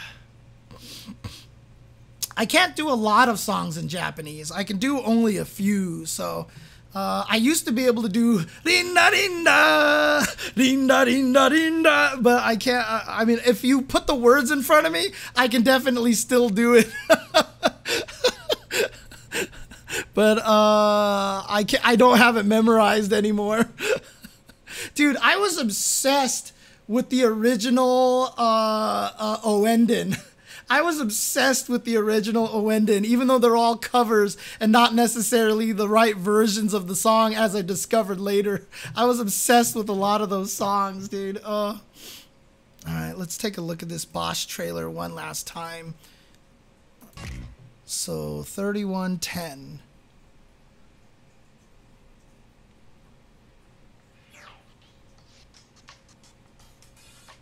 Oh, I see. This is where they're just doing a lot of the stuff over here. Okay.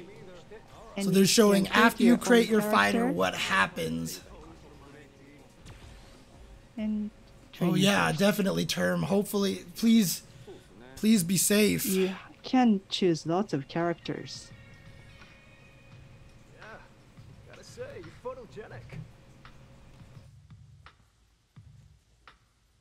Oh, righty. Well, that should about wrap up your enrollment. Again, you can call me Luke. So this is actually just them showing a bunch of the this is just them showing a bunch of the story, like the start of the story, huh? There are many ways to enjoy World Tour. Sorry about that. Yeah, Luke is the teacher. He says, "Call me coach." Anyway, moving right along. I placed some panels on the floor. You see them?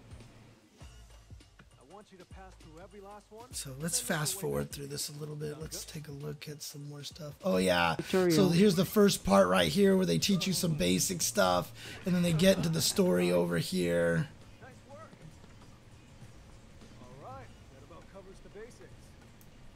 This video is really quiet, so it's hard to hear. This is a high fight video, isn't it? That's how the basics are.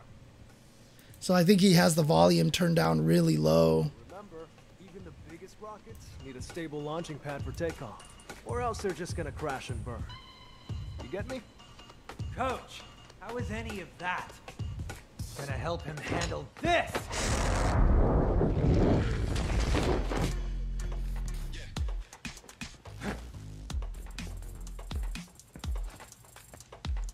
I like the fact that Luke has a derpy face.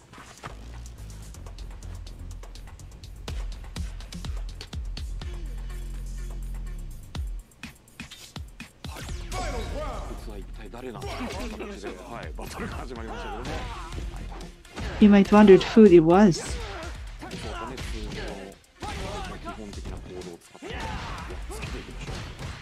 Let's use basic moves Yeah, and beat up the other.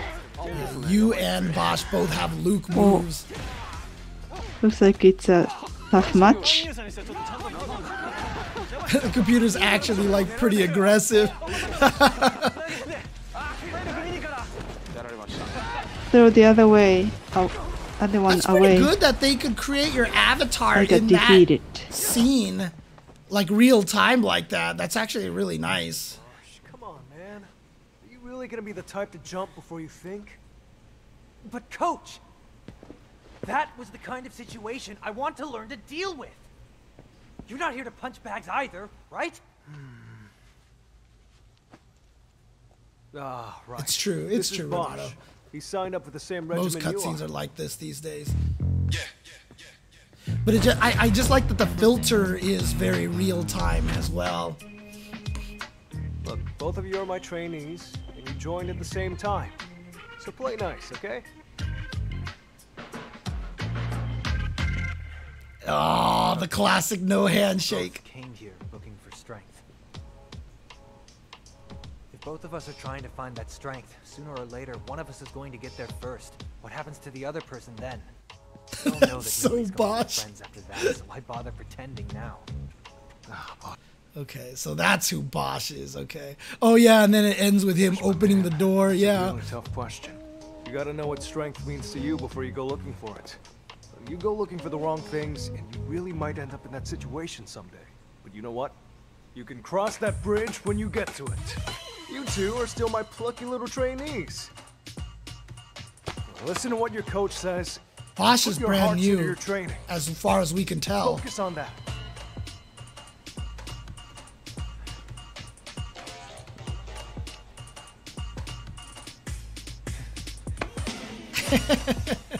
All right. Okay, let's get back to business.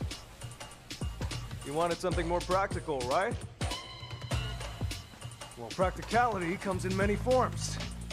But if you want to start off on the right foot in this city,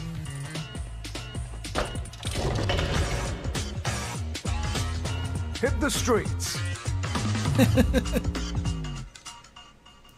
Yay! Nakayama-san, Matsumoto-san, yay!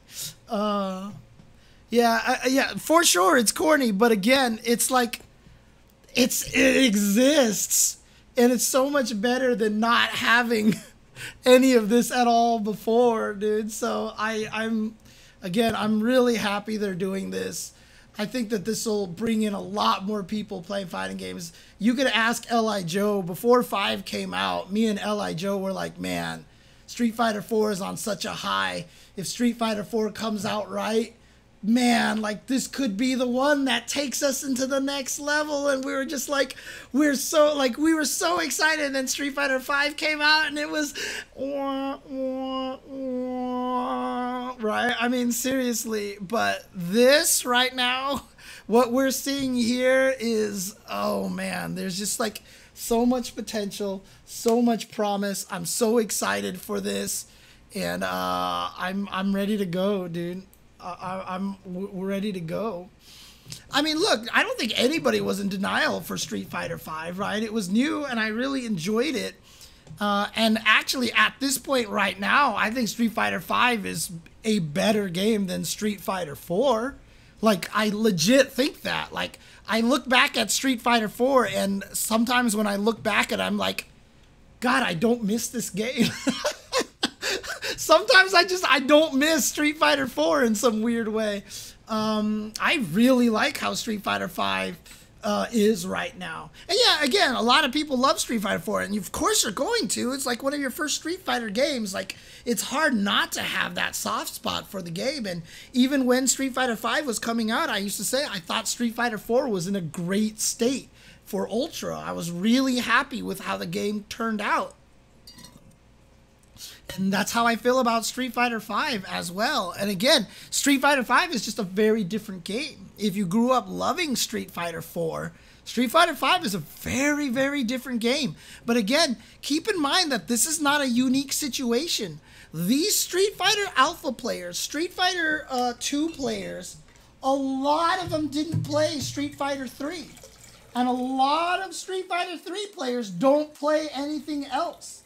Like, if you think that, you know, the history of Street Fighter was literally everybody playing every Street Fighter because they came out, it's not true at all. The sect of Street Fighter 3 players is very different than the sect of Street Fighter 4 players, is very different than the sect of Alpha players, which is very different than the sect of Super Turbo players, which is different than the sect of even CVS 2 players. A lot of people, you know, they misconstrue history as, you know, like, these are all Street Fighter, you know, no, dude, they're all different. They're all very, very different. Before Street Fighter V, I used to say Street Fighter 3 was the most different Street Fighter game ever, and maybe Alpha 3 was the most different Street Fighter game ever. But that just basically means that they're all super different. And that's cool. And you know what? Good. Because you know what? You know what Street Fighter does that's really, really cool? Is that we're still running Super Turbo tournaments. We still have awesome events like the Co-op Cup for Third Strike. We don't stop playing these games. 4 is the only one that's been weirdly, kind of weirdly pseudo-abandoned, and I really hope that gets fixed at some point in time. But as Street Fighter 5, Street Fighter 6 becomes mainstream, I really hope a lot of people keep playing Street Fighter 5. Let's keep all the different games alive, and that's why that's what's great about having the games be different. It's why I don't mind games like Strive being very different, finally, like killing the legacy stuff. Like, that to me is something that I enjoy, because we already have the game that is the one that you enjoy. If you love Street Fighter 4 and you're mad and you're like, Street Fighter 5 plays so different, I don't want to play this, you don't have to. Keep playing some Street Fighter 4, man. Keep playing. Dude, people are still playing Street Fighter 4 online. I heard the ranked actually is still popping in Street Fighter 4. You can find people actually strangely better than in some modern fighting games today. You can still find people. And I think that's wonderful. I think that's wonderful. And I prefer it this way. This is the way I'd rather have it. I don't want the current game to replace the old game. I would love the current game to expand on it. Being a Street Fighter fan, we've had that benefit because Alpha was so different than 2. Alpha 3 was so different than Alpha 2. CVS, completely different game. Street Fighter 3 played nothing like the original Street Fighters. Street Fighter 4, I mean, I always tell the story that in Street Fighter 3, you jumped a lot because you had parry. So that whole concept of don't jump in Street Fighter games didn't really work in Third Strike. People jump a lot in Street Fighter 3 because you have parries, right? There's a way to save yourself. I barely played Third Strike, right? I'm not a good Third Strike player. I don't have a lot of the Third Strike muscle memory. So when Street Fighter 4 came out, I played against a very feverish Street Fighter 3 player. And we played Street Fighter 4, and I played Cammy, and he couldn't beat me as easily because all the other Third Strike players he played kept jumping at him, and he would anti-air them and kill them. And when he fought me, he was like, "You never jump!" And I was like, why is that weird? I come from Super Turbo. I don't jump in Super Turbo. You don't jump in Super Turbo. Dude, and it's like, the way the games are so different from each other is good. It's good. And we should embrace that. So again, If you go into Street Fighter 6 hoping it's like Street Fighter 5, it's a problem. But at the same time, if you skip Street Fighter 5 and you're from Street Fighter 4 and you're like, you know what? Street Fighter 6 will show you what real footsies is all about. Now you'll see what I'm all made of. This is the game here. Dude, just get over that. It's a different game, dude. It's a different game. You might be good. You might not be good. Again, just because you were good at Super Turbo does not mean you were good at Alpha 2, does not mean you were good at Alpha 3, does not mean you were good at CVS 2, does not mean you were good at Third Strike, does not mean you were good at Street Fighter 4, does not mean you were good at Street Fighter 5. Obviously, there are core fundamental skills that translate between them. The archetypes are the same. Ryu is still going to be Fireball Uppercut, but then you go to Street Fighter 3. Fireballs aren't the same. It was about EX Fireballs and stuff. You know, it's different. It's different between all the games, and embracing that, I think, is one of the most important things.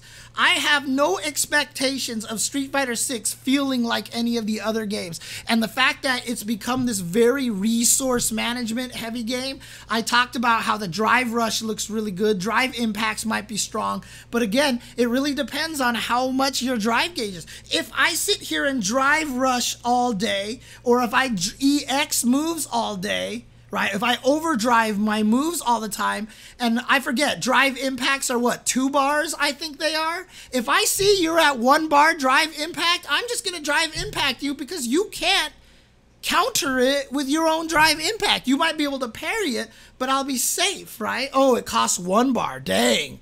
Ooh, drive impacts only cost 1 bar. I'm surprised about that. But, and see, Ozzy, I would actually even disagree with that. So you say there are players like Jaewong that are just good at all of them. I will tell you again, and I tell this story all the time, Justin and Daigo both had a lot of trouble in Street Fighter V. They did not have the success in those games that they had in Street Fighter IV. It took quite a long time for them to gain that kind of level. Daigo did it by just understanding what Street Fighter V was about and just saying, I'm embracing Street Fighter V. Justin did it by finding Manat. And Manat, when played correctly, avoids Street Fighter V. If Justin plays his classic turtle style, which is what Justin was always known for before Rufus, the opponent never gets in on him. He doesn't care. He doesn't have to care about frame data. Justin's biggest success was when he played his style with Manat, playing his style of game by literally avoiding Street Fighter V. And that's where Justin then got top 8 at Capcom Cup, was with Manat. Again, different games reward different people. In fact, even during the Alpha and the Alpha 3 and the Street Fighter 3 Third Strike period, John Choi was decidedly better, I feel like, at Alpha 3 than Vi was, but Vi was better at Third Strike than John Choi was. Like, actually, no, it was more the CVS 2 thing. Like, John Choi was really good at it. It was one of those things, but, like, it's not always that, you know, your skill level is just going to make you good at every game. Different games will appeal to different people. And that's, I think, is amazing. And I think that's great. And I think that's the way that it should be. Like I said, Street Fighter V. So the old games, the reason why old people don't like Street Fighter V is because old games, we didn't have frame data tables. We didn't have internet. We didn't have training mode. You can't design those games for studying purposes. You cannot design a fighting game that way. So old school fighting games played much to the emotion, to what Daigo talked about, the decision making.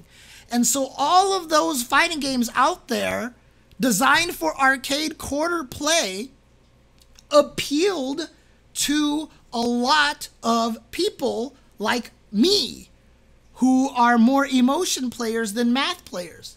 It wasn't that the math players didn't exist, it's that they didn't find the games fun. But Street Fighter V has opened up a game for so many players who didn't have fighting games before. and they are really happy and they really enjoy that game. It's just that the old players don't do it because we skewed towards what was given us in the past. There's no right or wrong answer. There's no the fighting game should be this way or should be that way. It's just the circumstances of our environment change things very, very, very differently. Street Fighter 4 was already frame data, but it wasn't because I could DP FADC. I didn't care whose turn it was. If I was -2, I was going to DP. All you cared about was punish. And that's how old Street Fighter games were about with frame data. You just cared if it meant you could punish. But I could backdash with invul. I could uppercut FADC to keep myself safe. And so there was always this question of like, should I take my turn or not or whatever? Also, no input buffer in Street Fighter 4. You could do all the frame kills you want that set up all the perfect meaties and all that stuff. You could just be wrong.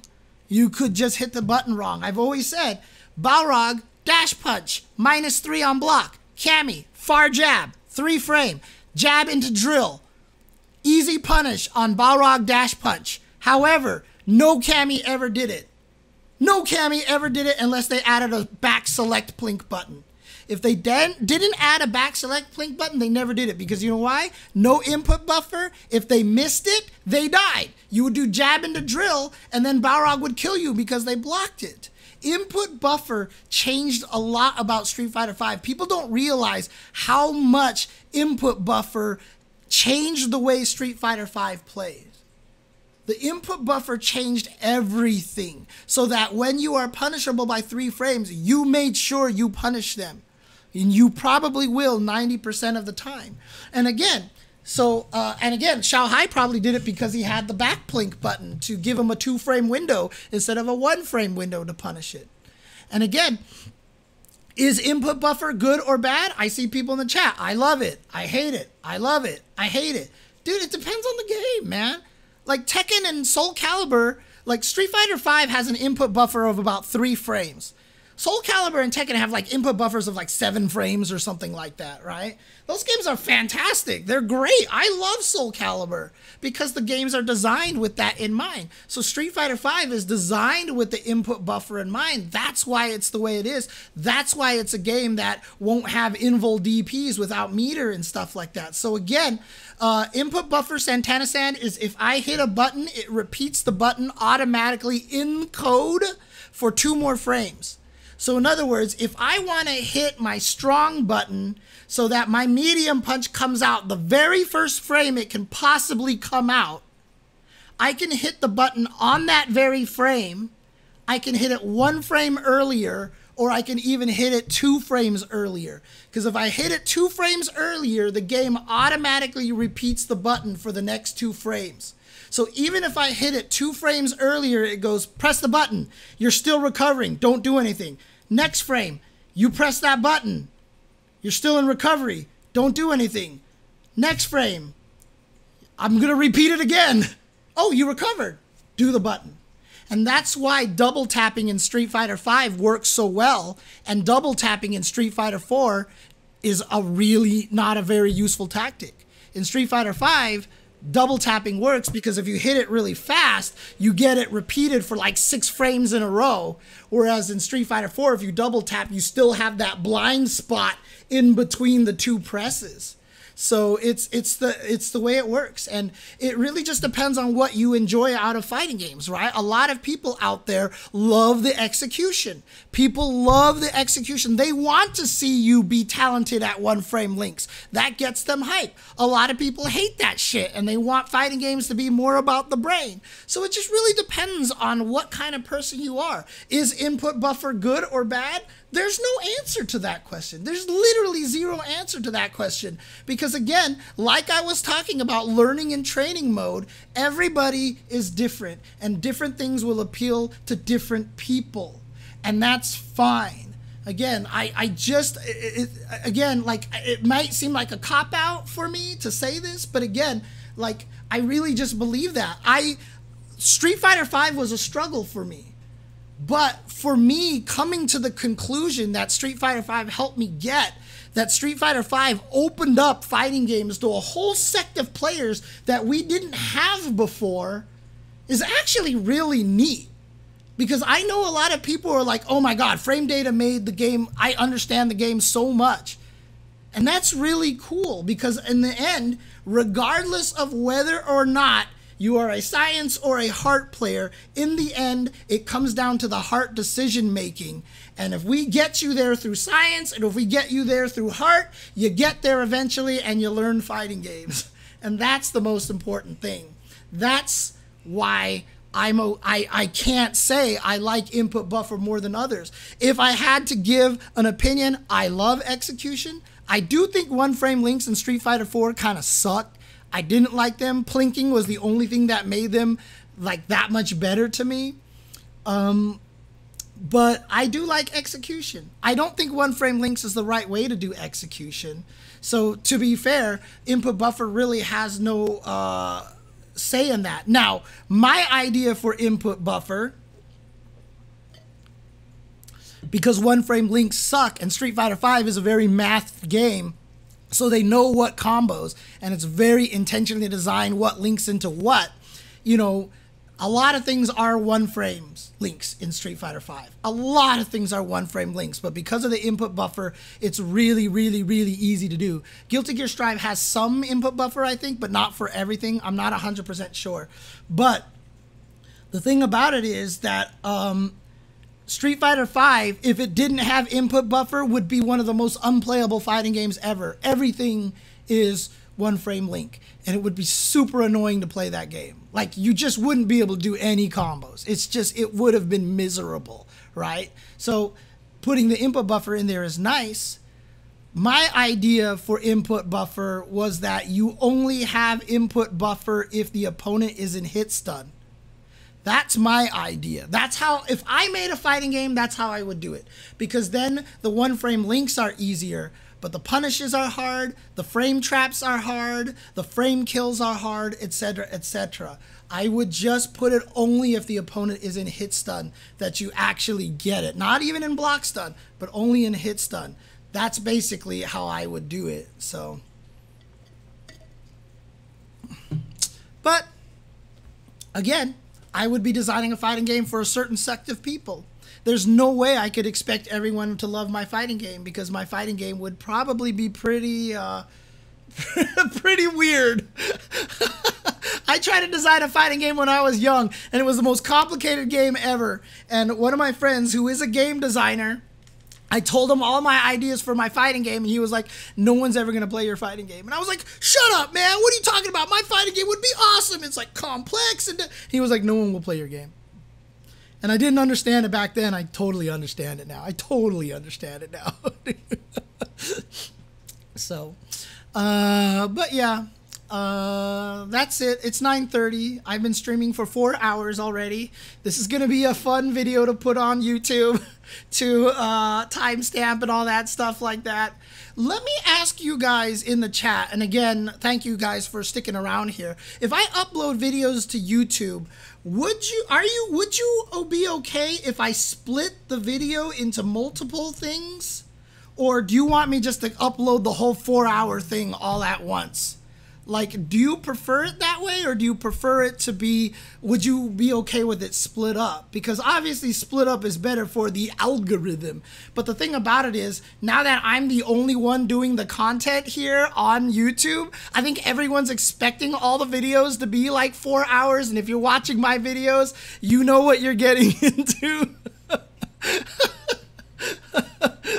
Oh, man.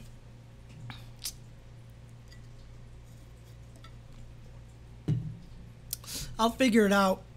One of the best things about it is that when you do put the timestamps, they chunk the actual timeline in YouTube. That has been one of the absolute most useful thing. So I don't have to split it up into multiple videos. People can actually just use those timestamps in there. So I'll probably try to do that, but we'll see what happens. Again, Cerulean Sky, it's not guaranteed for money, because I've also heard that splitting it up into multiple videos gets people annoyed, because then they get like multiple notifications, and then they'd rather just put it on the background. They don't want to have to move to the next video, etc., etc. It's crazy. It's like the YouTube game is not fun. It's complex. It's complex, to say the least. So I might split it up into multiple days. I might split this up into multiple days. We'll see what happens. So in any case, but timestamp might be the best way to do it, just to get it all out there. Whatever. I'm probably just going to put up as one video for now.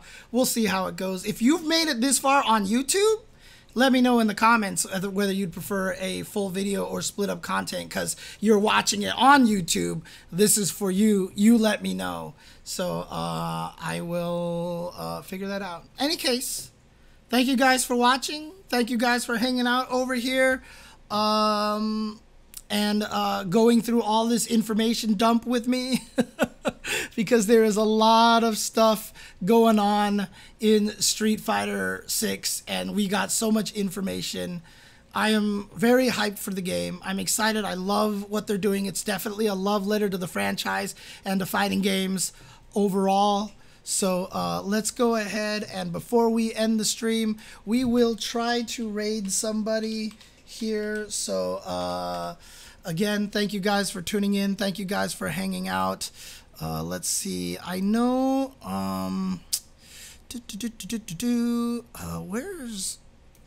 Is Yipes' DNF Duel still running right now? Is his can opener still going? No, I think it's over right now. I think it ended already. Let's see here. Haitani and Nemo have plenty of views. I always like to try to help people who have less views. I know that's kind of backwards. I think you're supposed to raid people who have lots of views so that their viewers know that you exist, but I like trying to help other people. So let's see if there's anybody else that I can help out there. There's Street Fighter 5 stuff. Let's look at Guilty Gear Strive over here as well.